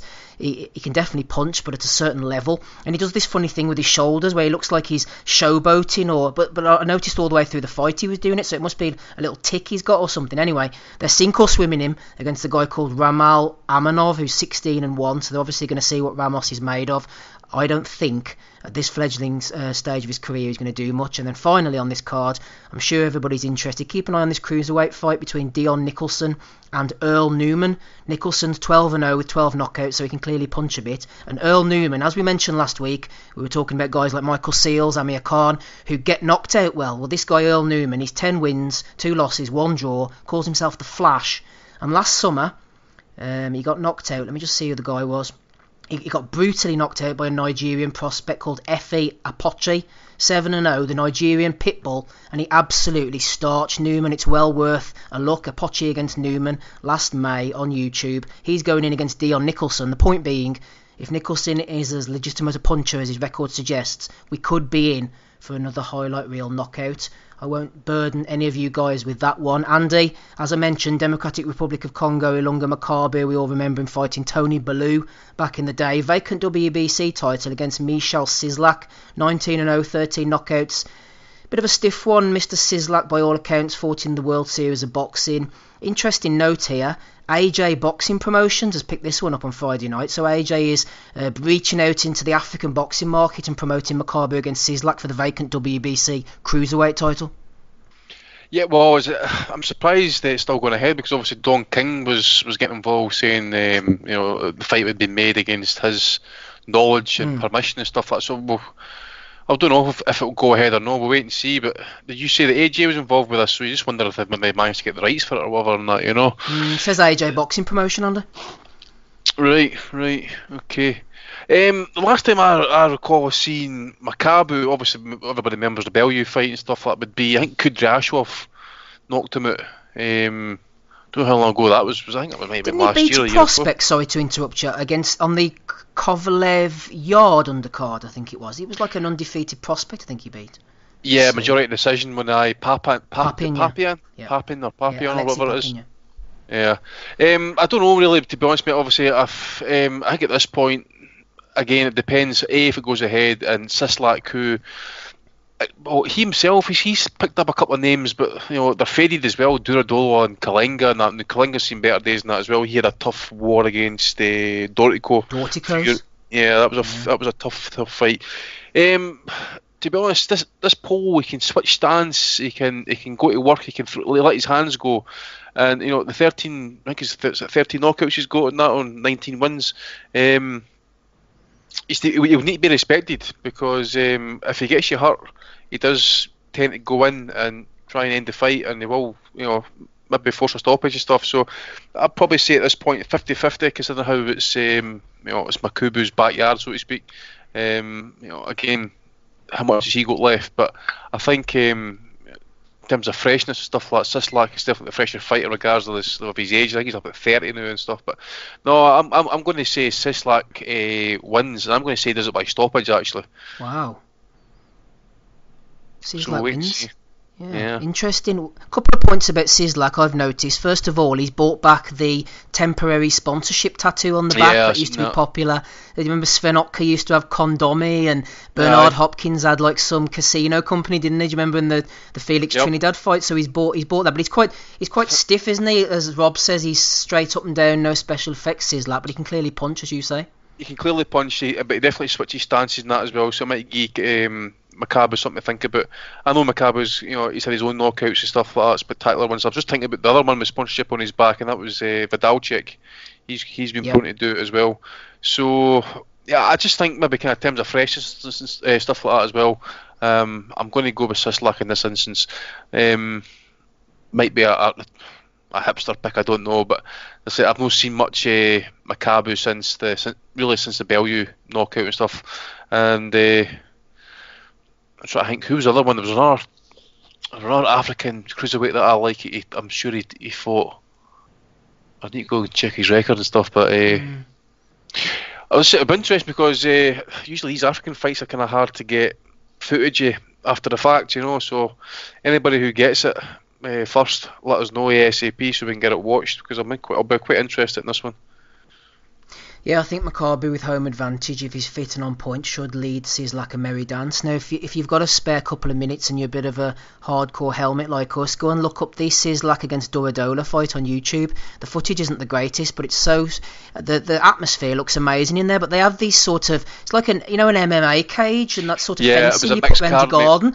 They have it on the bottom of the ropes. It's as if they're trying to stop people from jumping in. And then whenever Sislak wins, you look in the crowd and it's proper Artur Szpilka, tattooed, steroided Polish hooligan type. So you could see why they've got caging on the bottom of the ropes, Andy. No, it was a mixed card, mate. It had MMA fights on it. Okay. I remember watching it. That's the reason why I remember being a switch hitter. I think it might have been his last fight, actually, believe it or not, that card. Yep. Okay. That's why then. Aussie. I don't know whether you or any of the guys want to comment on this. Terry Woodfine sent it in. Not a Bellew of the week. It's probably more than that. Is it worth discussing what the hell is going on with Nathan Cleverly on the pod this week? Looks as though he's completely lost the plot. I don't know too much about Cleverly. Every time I go over to his Instagram or his Twitter, I can't necessarily see these tweets. He might be deleting them. Someone says he's smoking the spice and walking around like a zombie. This is a guy, former world champion, a maths, maths degree guy. And what's going on with Nathan Cleverly? Aussie, any intel? Not a clue. Probably just enjoying his life, isn't he, if that's the case? But yeah, I haven't seen anything. I saw one where he looked like he's put loads of weight on, but I'll check out his profiles now and see pretty much what he's up to. But it can't be anything worse than what's his profile? Can't even find it. I couldn't find it. Lee the Alcoholic Frotch says Cleverly's Instagram is amazing, so it does sound like a bit of a car crash. That's what I was looking for. What's his user? Do you know what it is? What is it, Lee? Rob, do you know anything about this? You seem to be in the know. No, I don't know. I just think that's very sad if he's actually smoking spice. Like as you said, a guy who was actually pretty highly educated. He's smoking spice. Overachieved. Maybe someone made him watch back the Bellew rematch, and that drove him to smoking spice. I can't confirm that. Someone did mention it on Twitter during the week there. Clev the G, it's called on Instagram. Clev the G, maybe he is smoking the old spice. Let's all go over together, shall we? Whether you're listening live on Mixler or during the week, let's all go over live to Clev the G on Instagram, everybody, shall we? And have a look, see what we can find here. Let's see. This is great radio, me typing into Instagram, see if we can find a bit of Clev action. Anybody see anything? I've seen some pictures not here. Where's he going? Down, the king kills a bunch of motherfuckers to become king, and then he kills even more to keep the crown firmly on his head. You want to be a king, you pay the price. And there's a picture of him lying on a beanbag with a towel wrapped around him, smoking. Watching Game of Thrones, was he? Yeah. He could be smoking a blunt there for all I know. Because it looks like it's a brown wrap he's got there, but how do we know I wouldn't hold that against him. Fucking hell, man. I wouldn't hold that against him. Clem, rock out, man. Do your thing, baby. Yeah. Be the king. Rock out, smoke it out, get your cock out. I'll follow him now. Have you seen his missus, man? Jeez. Steve, we'll do an official Clev watch. So we'll wait and see, and then we can report back like we do with Prince Patel, yeah, like we do. We can do updates on the live. Do we know what Soul's doing? Is there any Bolivian trivia this week? What's going on with our Soul? Saul Barrett. Let me take a look. Forgot about him. I can't see any Soul updates. No. Oh, he's got a fight scheduled in. It's not against Edmund Talabari, is it? No, it's not. But no surprise, he's already fought this guy before, so it's against Luis Gregorio Castelo Yapovende. 1 and 3. Two fights ago in Santa Ana del Yakuma, Saul Farah knocked him out in 2 rounds, and they're having a rematch for the Bolivian Must have been controversial. title.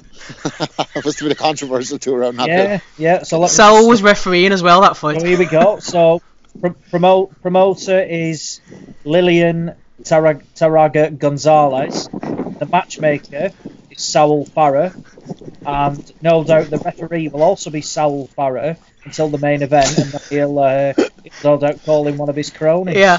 Lads, you see where it says Bolivian heavyweight title below? Click on Bolivian heavyweight title and look at the lineage. I'm going back as far as 2009, and it's like all Saul constantly, then Tababari, then back to a load of Sauls again. Tababari, of course, in no way related to the Taliban who he bravely fought in Afghanistan. Look how many times he's boxed Rosendo Mercado. He's fought him 5 Yeah, but 8 times. He defended it 3 times in a row against Mercado. The same title 3 times in a row. Yeah. Oh my god. So this time it's personal. It first came on the scene back in 2009, and it had a new name then. It was called the Santa Cruz de la Sierra State Heavyweight Title, and Farah won it on points against Antonio Salas. Oh, it's fucking chaos. It's funny that. It's funny. If anybody ever goes to Bolivia for whatever reason, try and hook up with Saul Farah. You'll make a bit of pod history. Into Bolivian. Oh, pulling out of Bolivian here. Oh my Hey to Dave Loback. Look at the picture of the latest opponent, that Yapo Venda.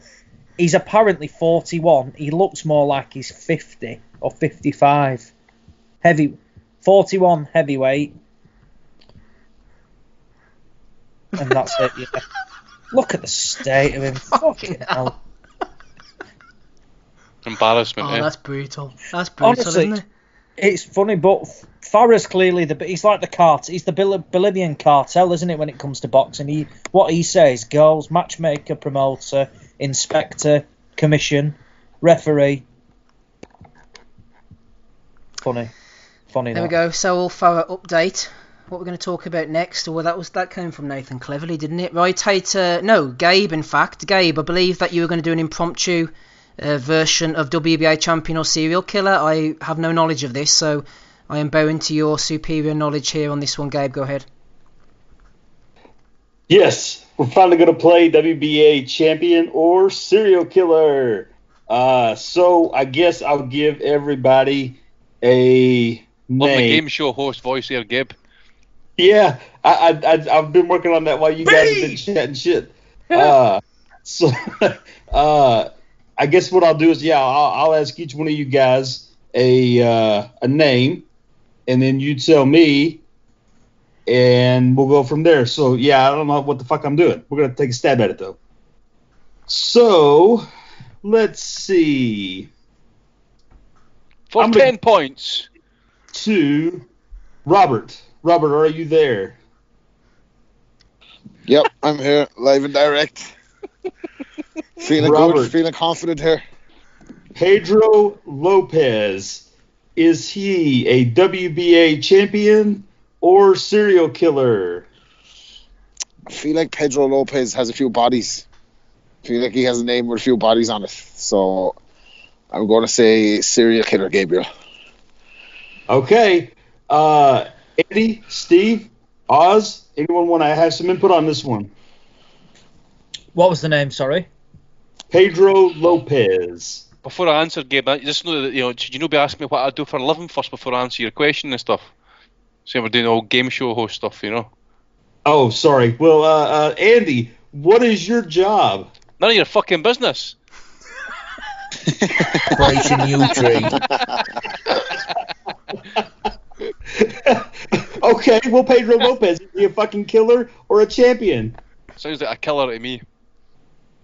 Yeah, serial killer. 23 bodies. Yeah, killer. I'm going brutal, like chopping up the body type of killer as well. Yeah, I think he cut his head off and skull fucks him. Wow. Well, it sounds like maybe you thought about maybe changing your job to serial killer. this guy is a serial killer, a Colombian serial killer. Of course, he's the Colombian. Anyone want to take a guess on how many bodies he apparently has on his record? Oh, he's in double figures. Double figures, Pedro. 109. I'm going 109. for triple. Yeah, so Stevie, you're pretty close there. This guy apparently was sentenced for killing 110 girls across Colombia, Peru, and Ecuador. So he's a South American cat. Ecuador. And when I say girls, he was a child killer. He killed and raped them. He claimed to have over 300 murders on his ledger, but last I can see, 110. He actually went in. Sounds like Johnny 500 for Con Air. Operation U-Tree. Oh, God. So he actually was caught and went to prison, but apparently got away. So stay the fuck out of South America if you're a young child. Next He's fighting Saul Farah next week, Gabe. Yeah, he has a chance to become the WBA champion and serial killer, both at the same time. It's hard to get a laugh out of a child killer, but we do it. Dave, I actually was trying to see if any WBA champion had become a serial killer as a trick question, but I couldn't find one, so I'm going to do some more research. Maybe that's for a future episode. Who's up next? Who wants the next one? Go on, I'll take it. All right, Stevie. Zhang Renbao, WBA champion or a serial killer? He's probably the source of the outbreak in China, so I'm going to go serial killer. Coronavirus. I thought I had that in fucking Mexico before. Coronavirus. I think Andy Ruiz had that, didn't he? Happy hour. See if you get coronavirus, you get Lyme disease as well. The full trifecta. Lyme disease, your bollocks.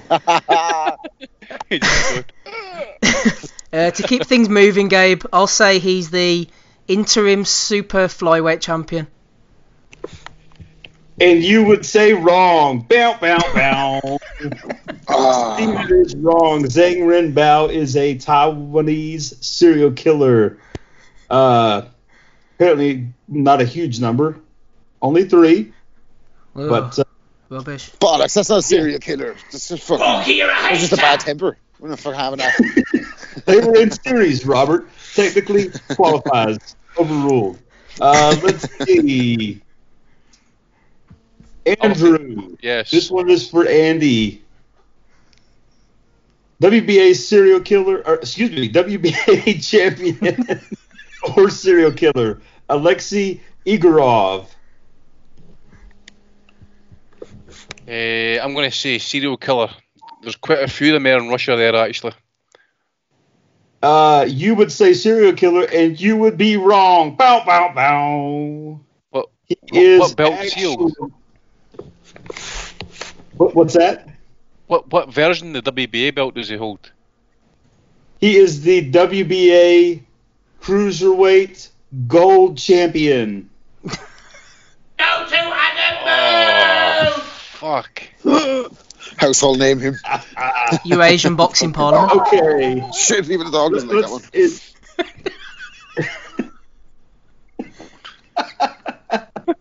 one. Let's see. Who's left? Dave. Is Dave still there? Yes. Okay, Dave, this one's going to be for you. I got to practice on this one. Nikolai Zhumagaliev. That sounds like one of those guys you'd see in the World Series of Fighting. Maybe he picked up a strap. I'm going to say WBA champion. And you would say wrong. He is a Soviet serial killer, also known as the Metal Fang. He is a killer and killed and murdered mostly women, save for one friend in a home that belonged to him at a party where other members of the party actually witnessed him cannibalizing his friend. I hope you fucking die. But that was an experience. Yeah. Just all stand there and watch him like no day fuck all. Would you Come stop again? him? Well, I'm thinking if there's a gang of yous, you could all go and get blades and fucking bats and that and see to him, you know, for fuck's sake. They're all like, Stand I'm sure there. Hey, if Henry. there was a "Hey Henry, you can have the wing." Actually, the way I understand what happened is he somehow got the I'm gonna friend make a fucking into sign another that can room feed of me. the home and was in the process of going after him when I guess the other guests realized that 2 members of the party were missing, decided to see what the hell was going on, and that's when they discovered him. So they called the cops. The cops get there, and they're shocked, which allows him to escape, I'm going to assume, jumping out a window, and he goes off into the forest naked with nothing but a hatchet. What you gonna do? Nathan cleverly out there. No, he was doing it Audley Harrison. This is sounding a lot like Cal Brooks' trip to Tenerife.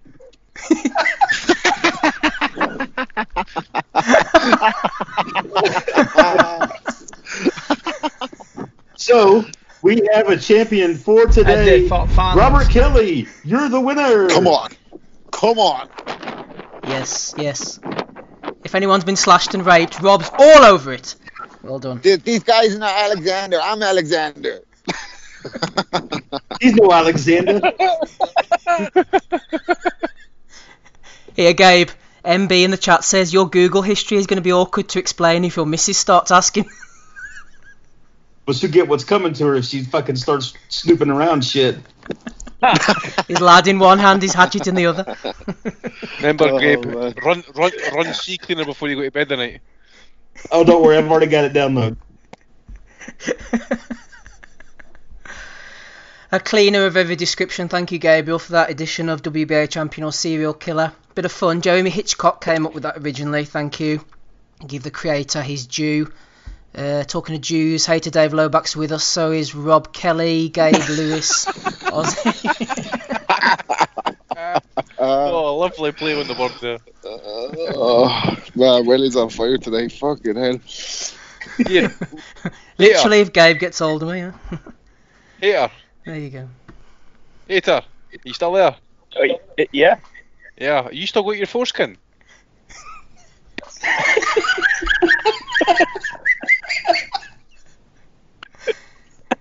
His lips in the kind of a cuspus there. What? As you know, it's part of my culture. Me of the yarmulke wearers to lose that part. Oh, that Matthew Hunter guy, whatever you fucking call him, he just departed there and looked for the nearest bridge to jump off. Yeah, he picked a good one to listen to. He's going to listen to this week's one. Fucking hell. There must be some demographic even we haven't offended yet. Maybe in the belly of the weeks, hopefully. Oh, I did Go on, Gabe. Well, I had a show in Cork the other night, and in the bar, no fucking this, in the bar, there was a lady who was around 60, and she was having her birthday party, and she was a lesbian, and so were all of her friends, and they were all in there in the 3-piece suits, and I shouted all the girls out for being in the venue on stage and said they're dropping the ball if they don't call their pool club the LBGTQ club. For the pool. So that went down well anyway with the girls. When are you going back? Yeah, I think they're having me back for the Christmas party. Yeah. I thought that was a good I'll one. See you there. Right, Andy, anything to throw in before we go on to Belly of the Weeks, or should we just get on with it? Just go on, mate. Just get on with it indeed, yep. Dave's here, Andy's here, Ozzy, Rob and Gabe.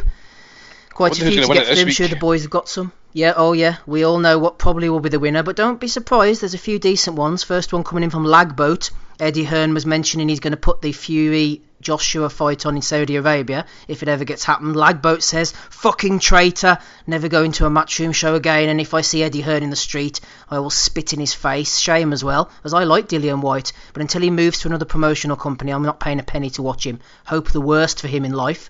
Also, after that, Alfie Holder 2012 jumped in reaction to Eddie's Saudi Arabian announcement. Eddie would have staged fights in Nazi Germany if they paid him enough, says Alfie Holder.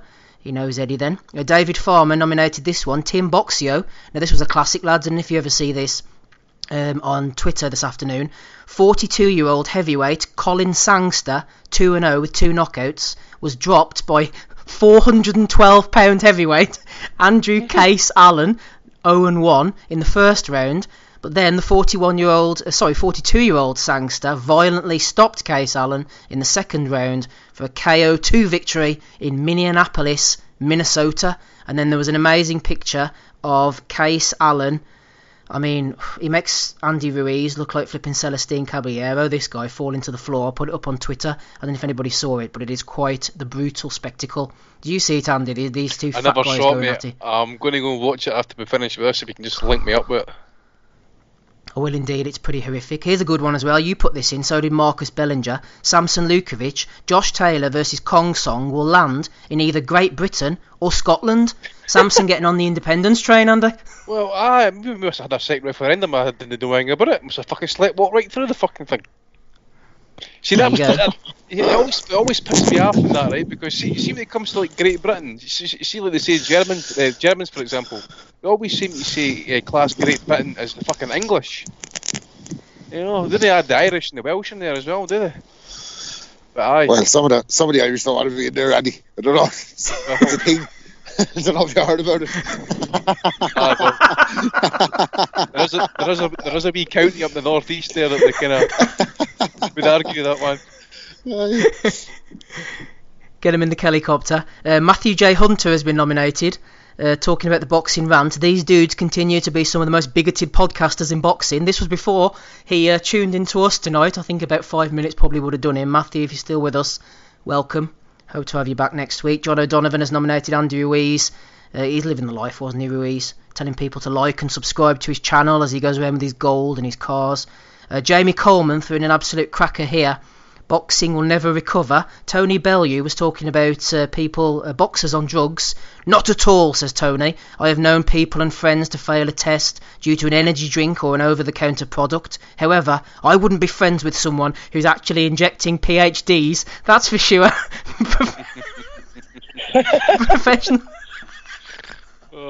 Professional boxing is dangerous enough without the cheats.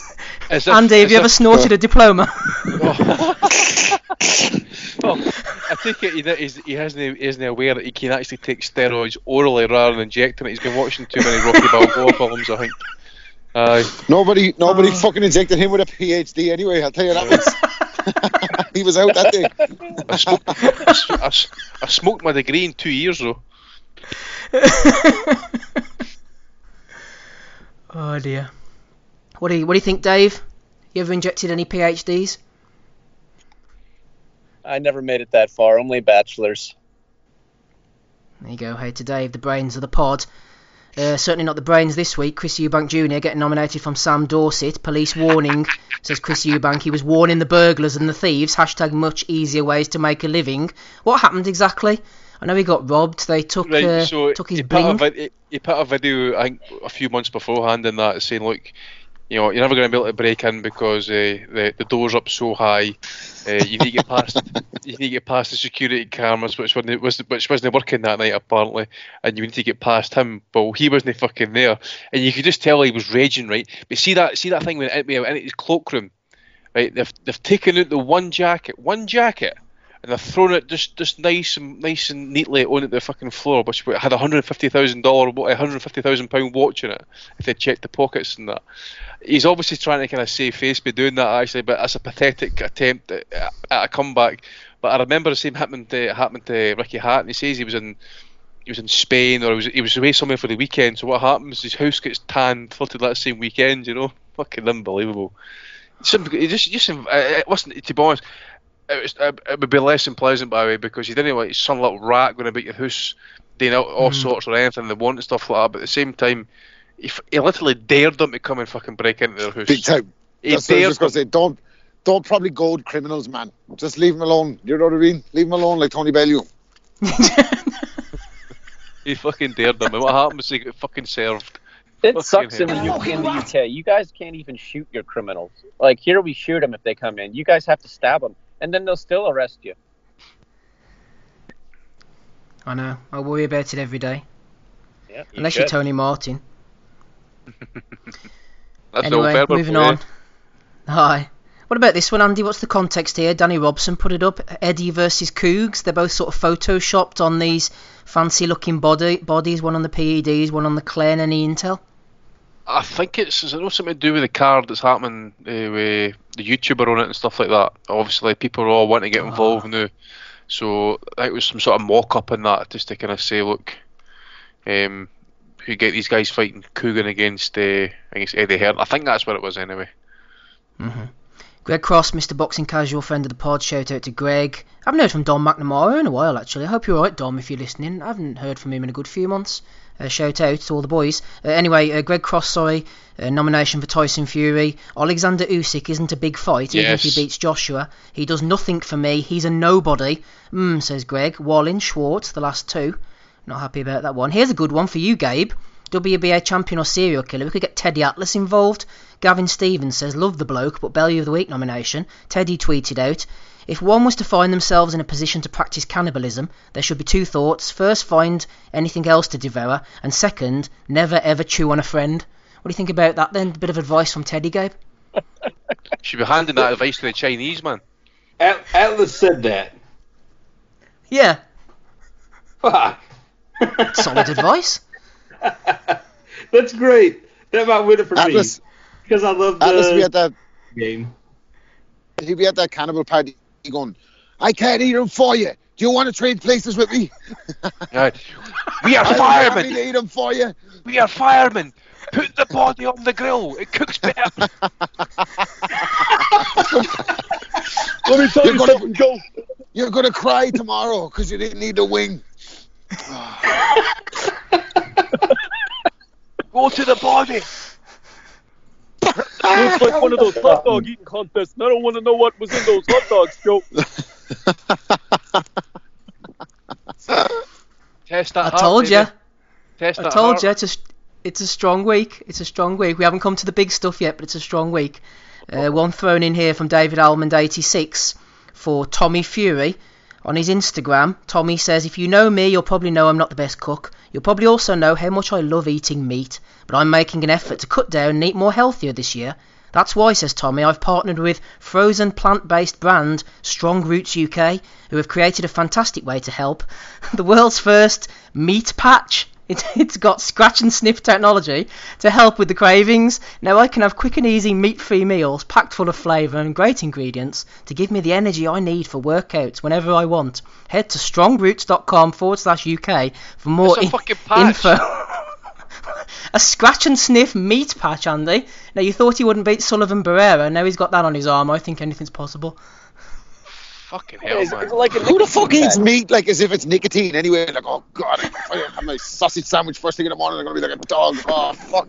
Who the fuck goes on like that? I need a patch on my arm to give up meat. What the fuck? Yeah, after he fucks his missus, the two of them, they're just like gnawing on a turkey leg instead of a cigarette.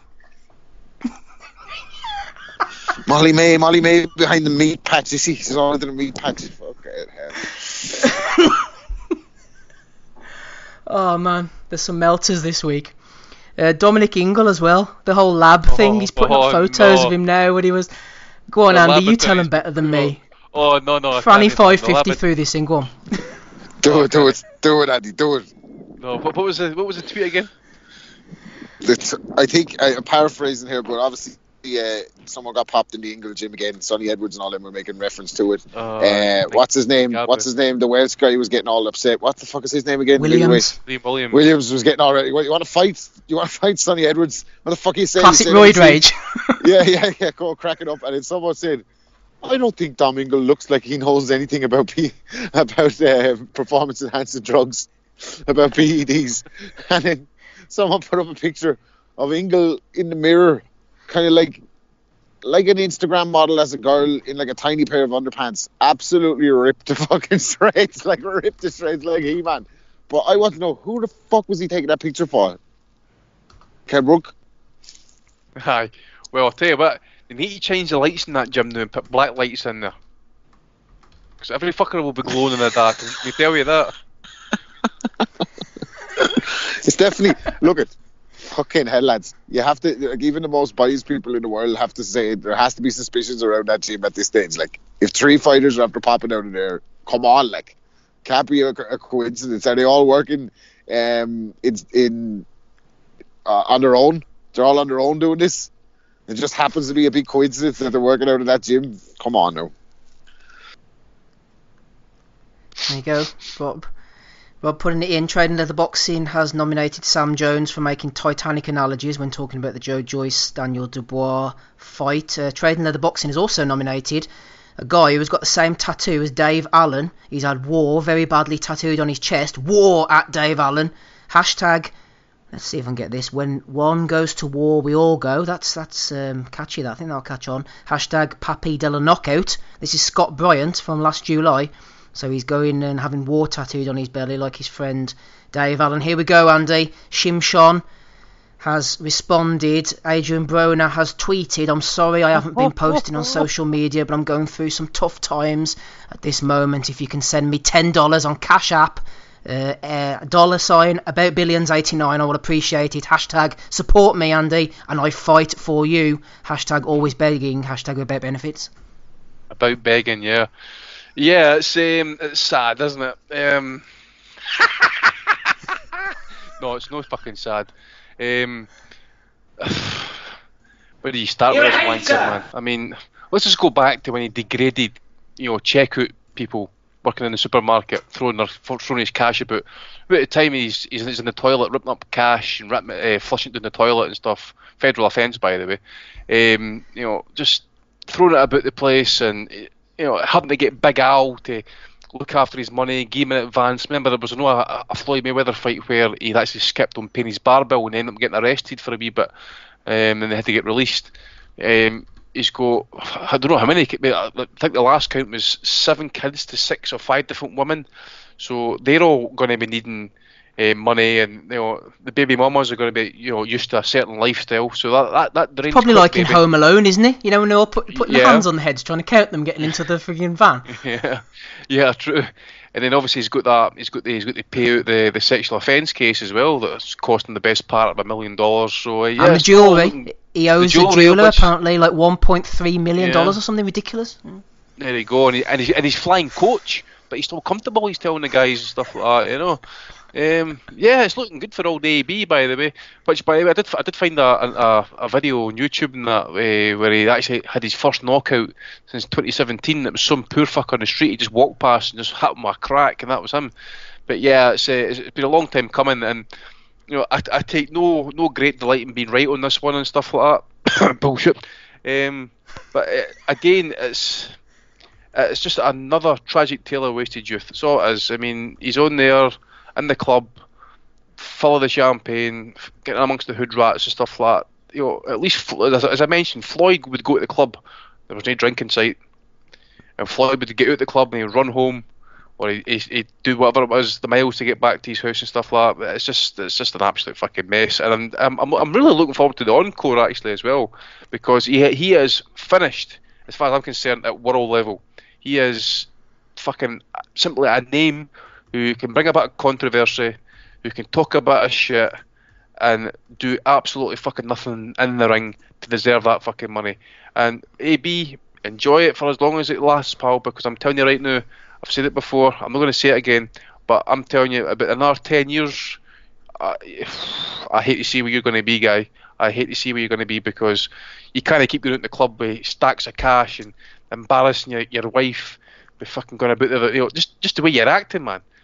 So just someone needs to fucking get a grip of him, because all these kiss-ass crew are like, yeah, AB, that's the way to do it, baby. Give me the cash bag, baby, come on.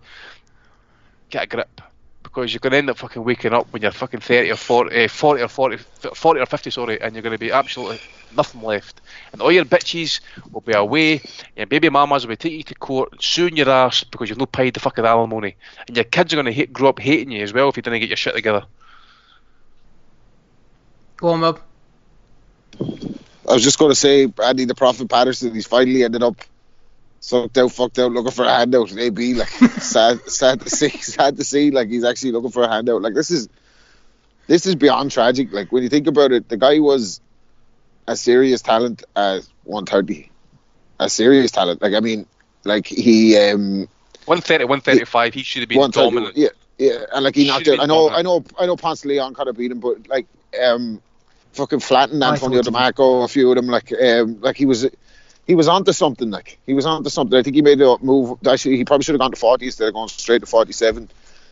But he was chasing the money or whatever. Like, and it's beyond tragic. Like he's a deplorable character, by the way. He's not a human you can root for. Like, but at the same time, a guy to make that kind of money, and it just goes to show there's no justice. Like in life, sometimes when you look at the money he's made and lost, and then you see a consummate professional like Kobe Bryant die in a fucking tragedy like that. You know what I mean? That guy that did everything in his sport and lived the life the right way. Like, and then you see this fella getting an opportunity, like, and just blowing it time after time, and opportunity after opportunity on Showtime. Espinosa can't get enough of him because he puts asses in seats, but he don't put his own ass in the gym. And now he's reaping what he sowed there. Unfortunately, it's sad, like in a lot of ways, but true. Yep, definitely wasted talent. I take an L. I picked him to be the next Floyd, but I did think he lost to Ponce de Leon as well. But he could have been so much more. But he's made a lot of money. But then I suppose he's wasted a lot as well. Where'd you go after that? Few more Belly of the Week nominations. Joe Kennedy, Golden Boy said, in a matchup between Oscar De La Hoya versus, excuse me, King Ryan Garcia, who do you think would win? Oscar says a draw. Joe Kennedy says this is up there with the old Morales versus Stevenson. Do you remember Morales against Shakur Stevenson when Top Rank were pitching that a while ago? Who would have won in a fantasy matchup? Come on, Ryan Garcia against Oscar De La Hoya. Oscar must be on the coke if he thinks Garcia would have beaten him. Absolutely no chance. Trading Leather Boxing nominated Conor Benn for having a beard transplant, and he still seems unable to grow any facial hair. British Hair Clinic not doing their job, clearly. Andy as well, you've nominated this lady, Nicole Sapstead from UK Anti-Doping, talking about Liam Cameron. We spoke about this before. It's a ridiculous situation. Liam Cameron getting very harshly treated, especially compared to Dillian White. It might look strange, but it's wrong and illogical to compare apples and pears, says Miss Sapstead, talking about trace samples, steroids, etc. I think we can all agree, Andy, just finally, Cameron got badly treated and Sapstead doesn't know what she's on about. Yeah, well, we mentioned that last week as well, and I seen somebody mention during the weekend that apparently UCAD were in Africa this week, where Mo Farah was, and I need to go and pull up the actual tweet again, actually, but there was like, if you bear with me a second to see if I can find it very quickly, where it was, so there was a guy called Derek Ray this morning. There was a last session down at Tambak, thanks to British Athletics for the support. Great to see Mo Farah smashing out some easy 200s, and I joined them for a few laps and stuff. So there was apparently something was cropped up. There was a documentary about an unnamed British athlete using EPO in Kenya. Was released in 2016. I wonder if you can tell us, did UCAD ever contact you to ask the name of a redacted British athlete who used EPO? And the gentleman who was asked that question come back and says UCAD never asked for a name. And that person who was meant to be Mo Farah. So really, I think over the course of the last 18 months, what we've seen with no telling Oscar Rivas' team about the situation, and then what's happened with Liam Cameron as well, get a 4-year ban, an easy target for UCAD. If you've not got the backing, if you've not got the money or the power for lawyers and stuff, you're shit out of luck, and it just doesn't work. They've been proven now, UCAD, to be just not fit for purpose, really. And okay, the drug testing out there isn't great to a point whereas it's going to catch everybody for every type of drug in that, but I still maintain VADA's still the gold standard and stuff. But they can't take sanctions or actions against fighters and ban them and stuff like that, so it's really defeating the purpose, really, isn't it? Mo Farah running away from the testers. Hopefully Saul Farah won't get caught anytime soon. Ozzy, have you got any nominations for Belly of the Week? Strong lineup this week already. No, none from me. Nothing from Ozzy. Gabe, what about you? Dominic Ingall's been nominated. Tony Bellew for the PhDs. AB, of course, and the guy who had the Dave Allen tattoo. Strong lineup, as I suggested.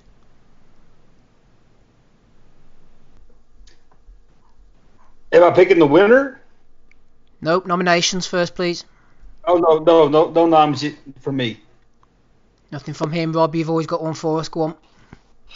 Oh, yeah, you betcha. Eddie this week had a kind of a round table show now, and he was telling Coogan about it on an IFL Coogan was raging. He wasn't on it, like, wasn't he? He was raging.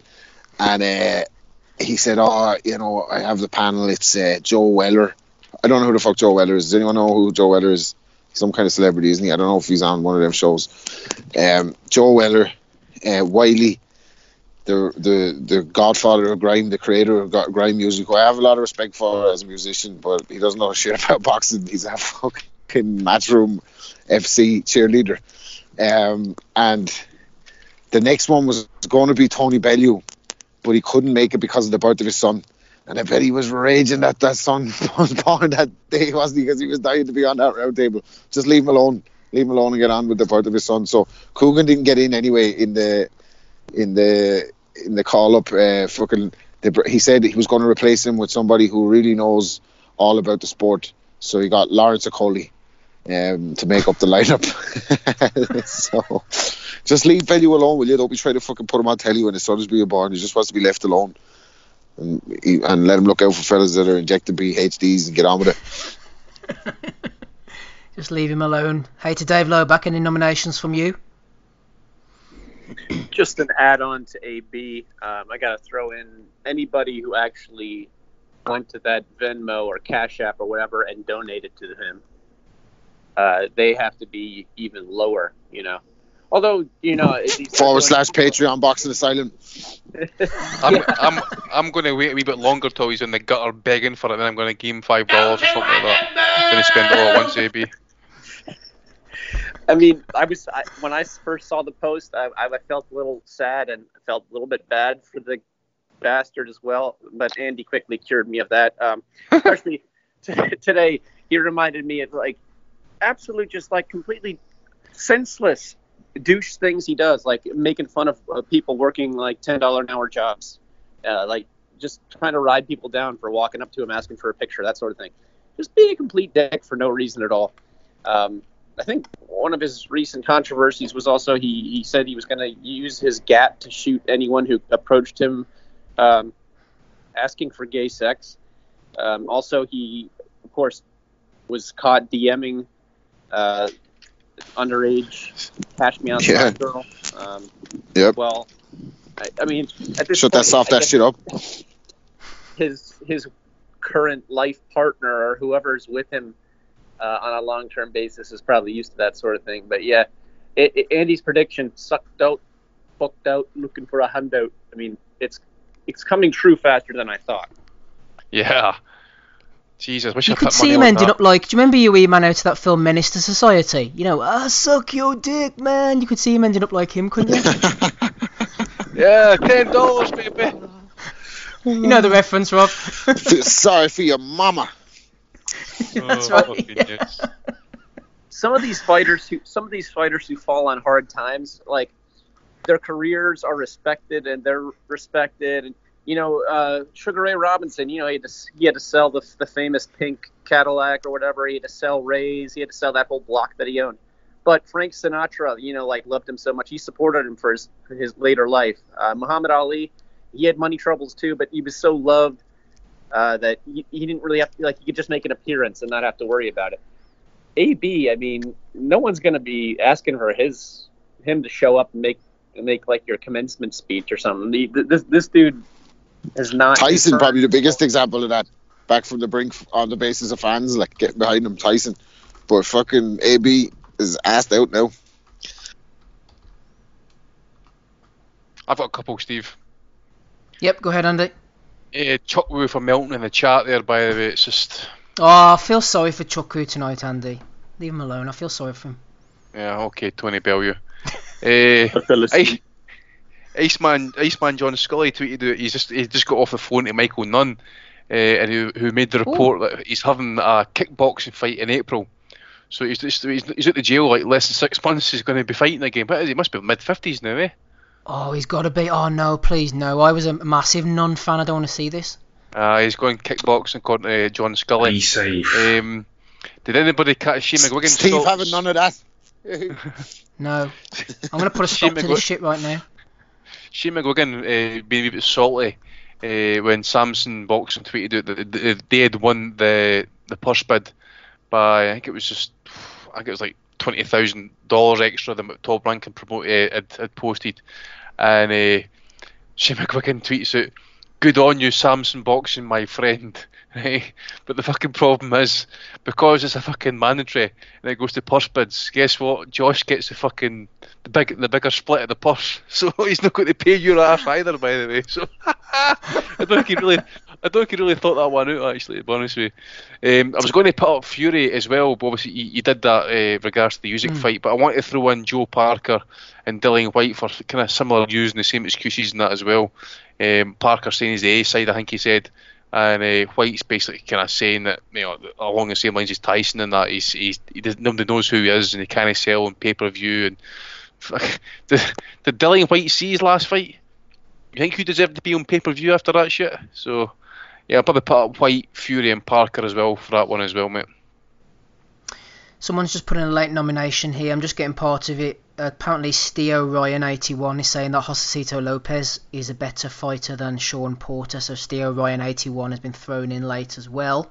Everybody's thrown theirs in. So, as I said before, there's a strong lineup this week. Dominic Ingle. I really like the Tony Bellew PhD one. Dave Allen's Tattoo. Eubank Jr. getting robbed. Those two fat mess heavyweights as well. But it's got to be only one for me this week. Aussie. I'm going for Adrian Broner. What about yourself? I agree. Adrian Broner. That's 2 for AB. Maybe throw him $10 on the old Cash App, Gabe. Any money coming from you? Any love for AB? Who are you going for? Not a fucking cent.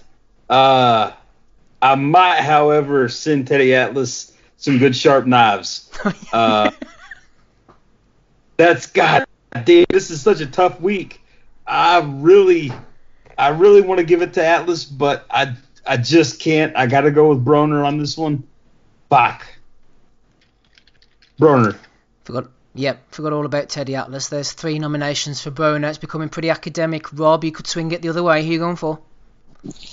Yeah, I like the Bellew one as well, but yeah, it's got to be AB. Shut that soft ass shit up looking for fucking cash donations. What do you think we are? We're trying to get money for Patreon, baby. This is not easy. It's a dog-eat-dog world out there, AB. We're sorry about that, baby bro, but you're going to have to shut that soft ass shit up before you sucked out, fucked out, looking for a handout. I said, Rob, we might be donating a Bellew of the Week award to AB this week. Could be the best thing he's won in a while. Hey to Dave Loback, who are you nominating? It's going to be AB about Bellews. Certainly isn't about Bellews anymore. Could be sweeping up Andy. IBO, WBA, WBO, WBC, IBF, and WBU. Go on, 6 out of 6 for AB, I take it? It goes to the one and only, about bankruptcy, all about bollocks, the one and only Adrian. AB level fighter. Age-ridden Broner. Oh my god, yeah, he's got to win out of the park in that. He just needs to get his ass back in the ring, fight. He needs to get his head straightened out. He does. What did you used to call him? You used to call him AIDS-ridden, problem cloner. Yeah. Yeah, that was the night after Chino beat him. Well, he's called him Adrian Boner after he DM'd the little one. That was a Freudian slip there. Yes, it was. I can't take credit for that one. I don't know if anybody caught, but I actually tweeted out my Mount Rushmore during the weekend there actually, and honestly, some of the salty tweets I got was actually I was quite surprised. I thought folk would be over going, yeah, get in there, but there was a few salty people and took offence to it. Actually, I was quite surprised. I actually got one that I forgot to read out last week, but I think it's worth reading out now, even though Broner's already won. John Heaton threw it in, Bellew of the Week nomination for Bunsey.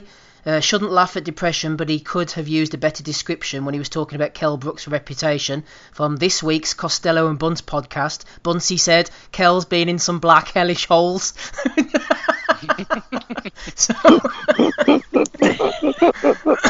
Oh dear. And fuck fans.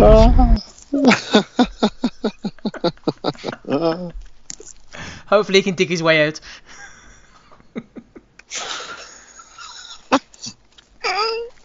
Chuck Go on, was I'll all take a melting on machete this to get out chat, man. It's fucking brilliant. Go drink some cranberry juice, Fell Chase. asleep. Why, are you on your That's period? terrible. I got a bit of the man tits me. I fell asleep. Go on, Ozzy. Do you want to add anything in before we close up for the evening? No, nothing. Well, let's finish up, boys. Good old Jason Chukwu. Congratulations to Adrian Broner. You are the Bellew of the week for episode 357. Thank you to everybody who's been on tonight. We've had a good laugh. Andy Patterson's been with us as always. Rapping Rob Kelly, Dave the Hater Lowback, Gabe on fine form, Ozzy Smith as well as usual. We'll catch you all again, the same time, same place next week. I've been Steve Wellings. Bye.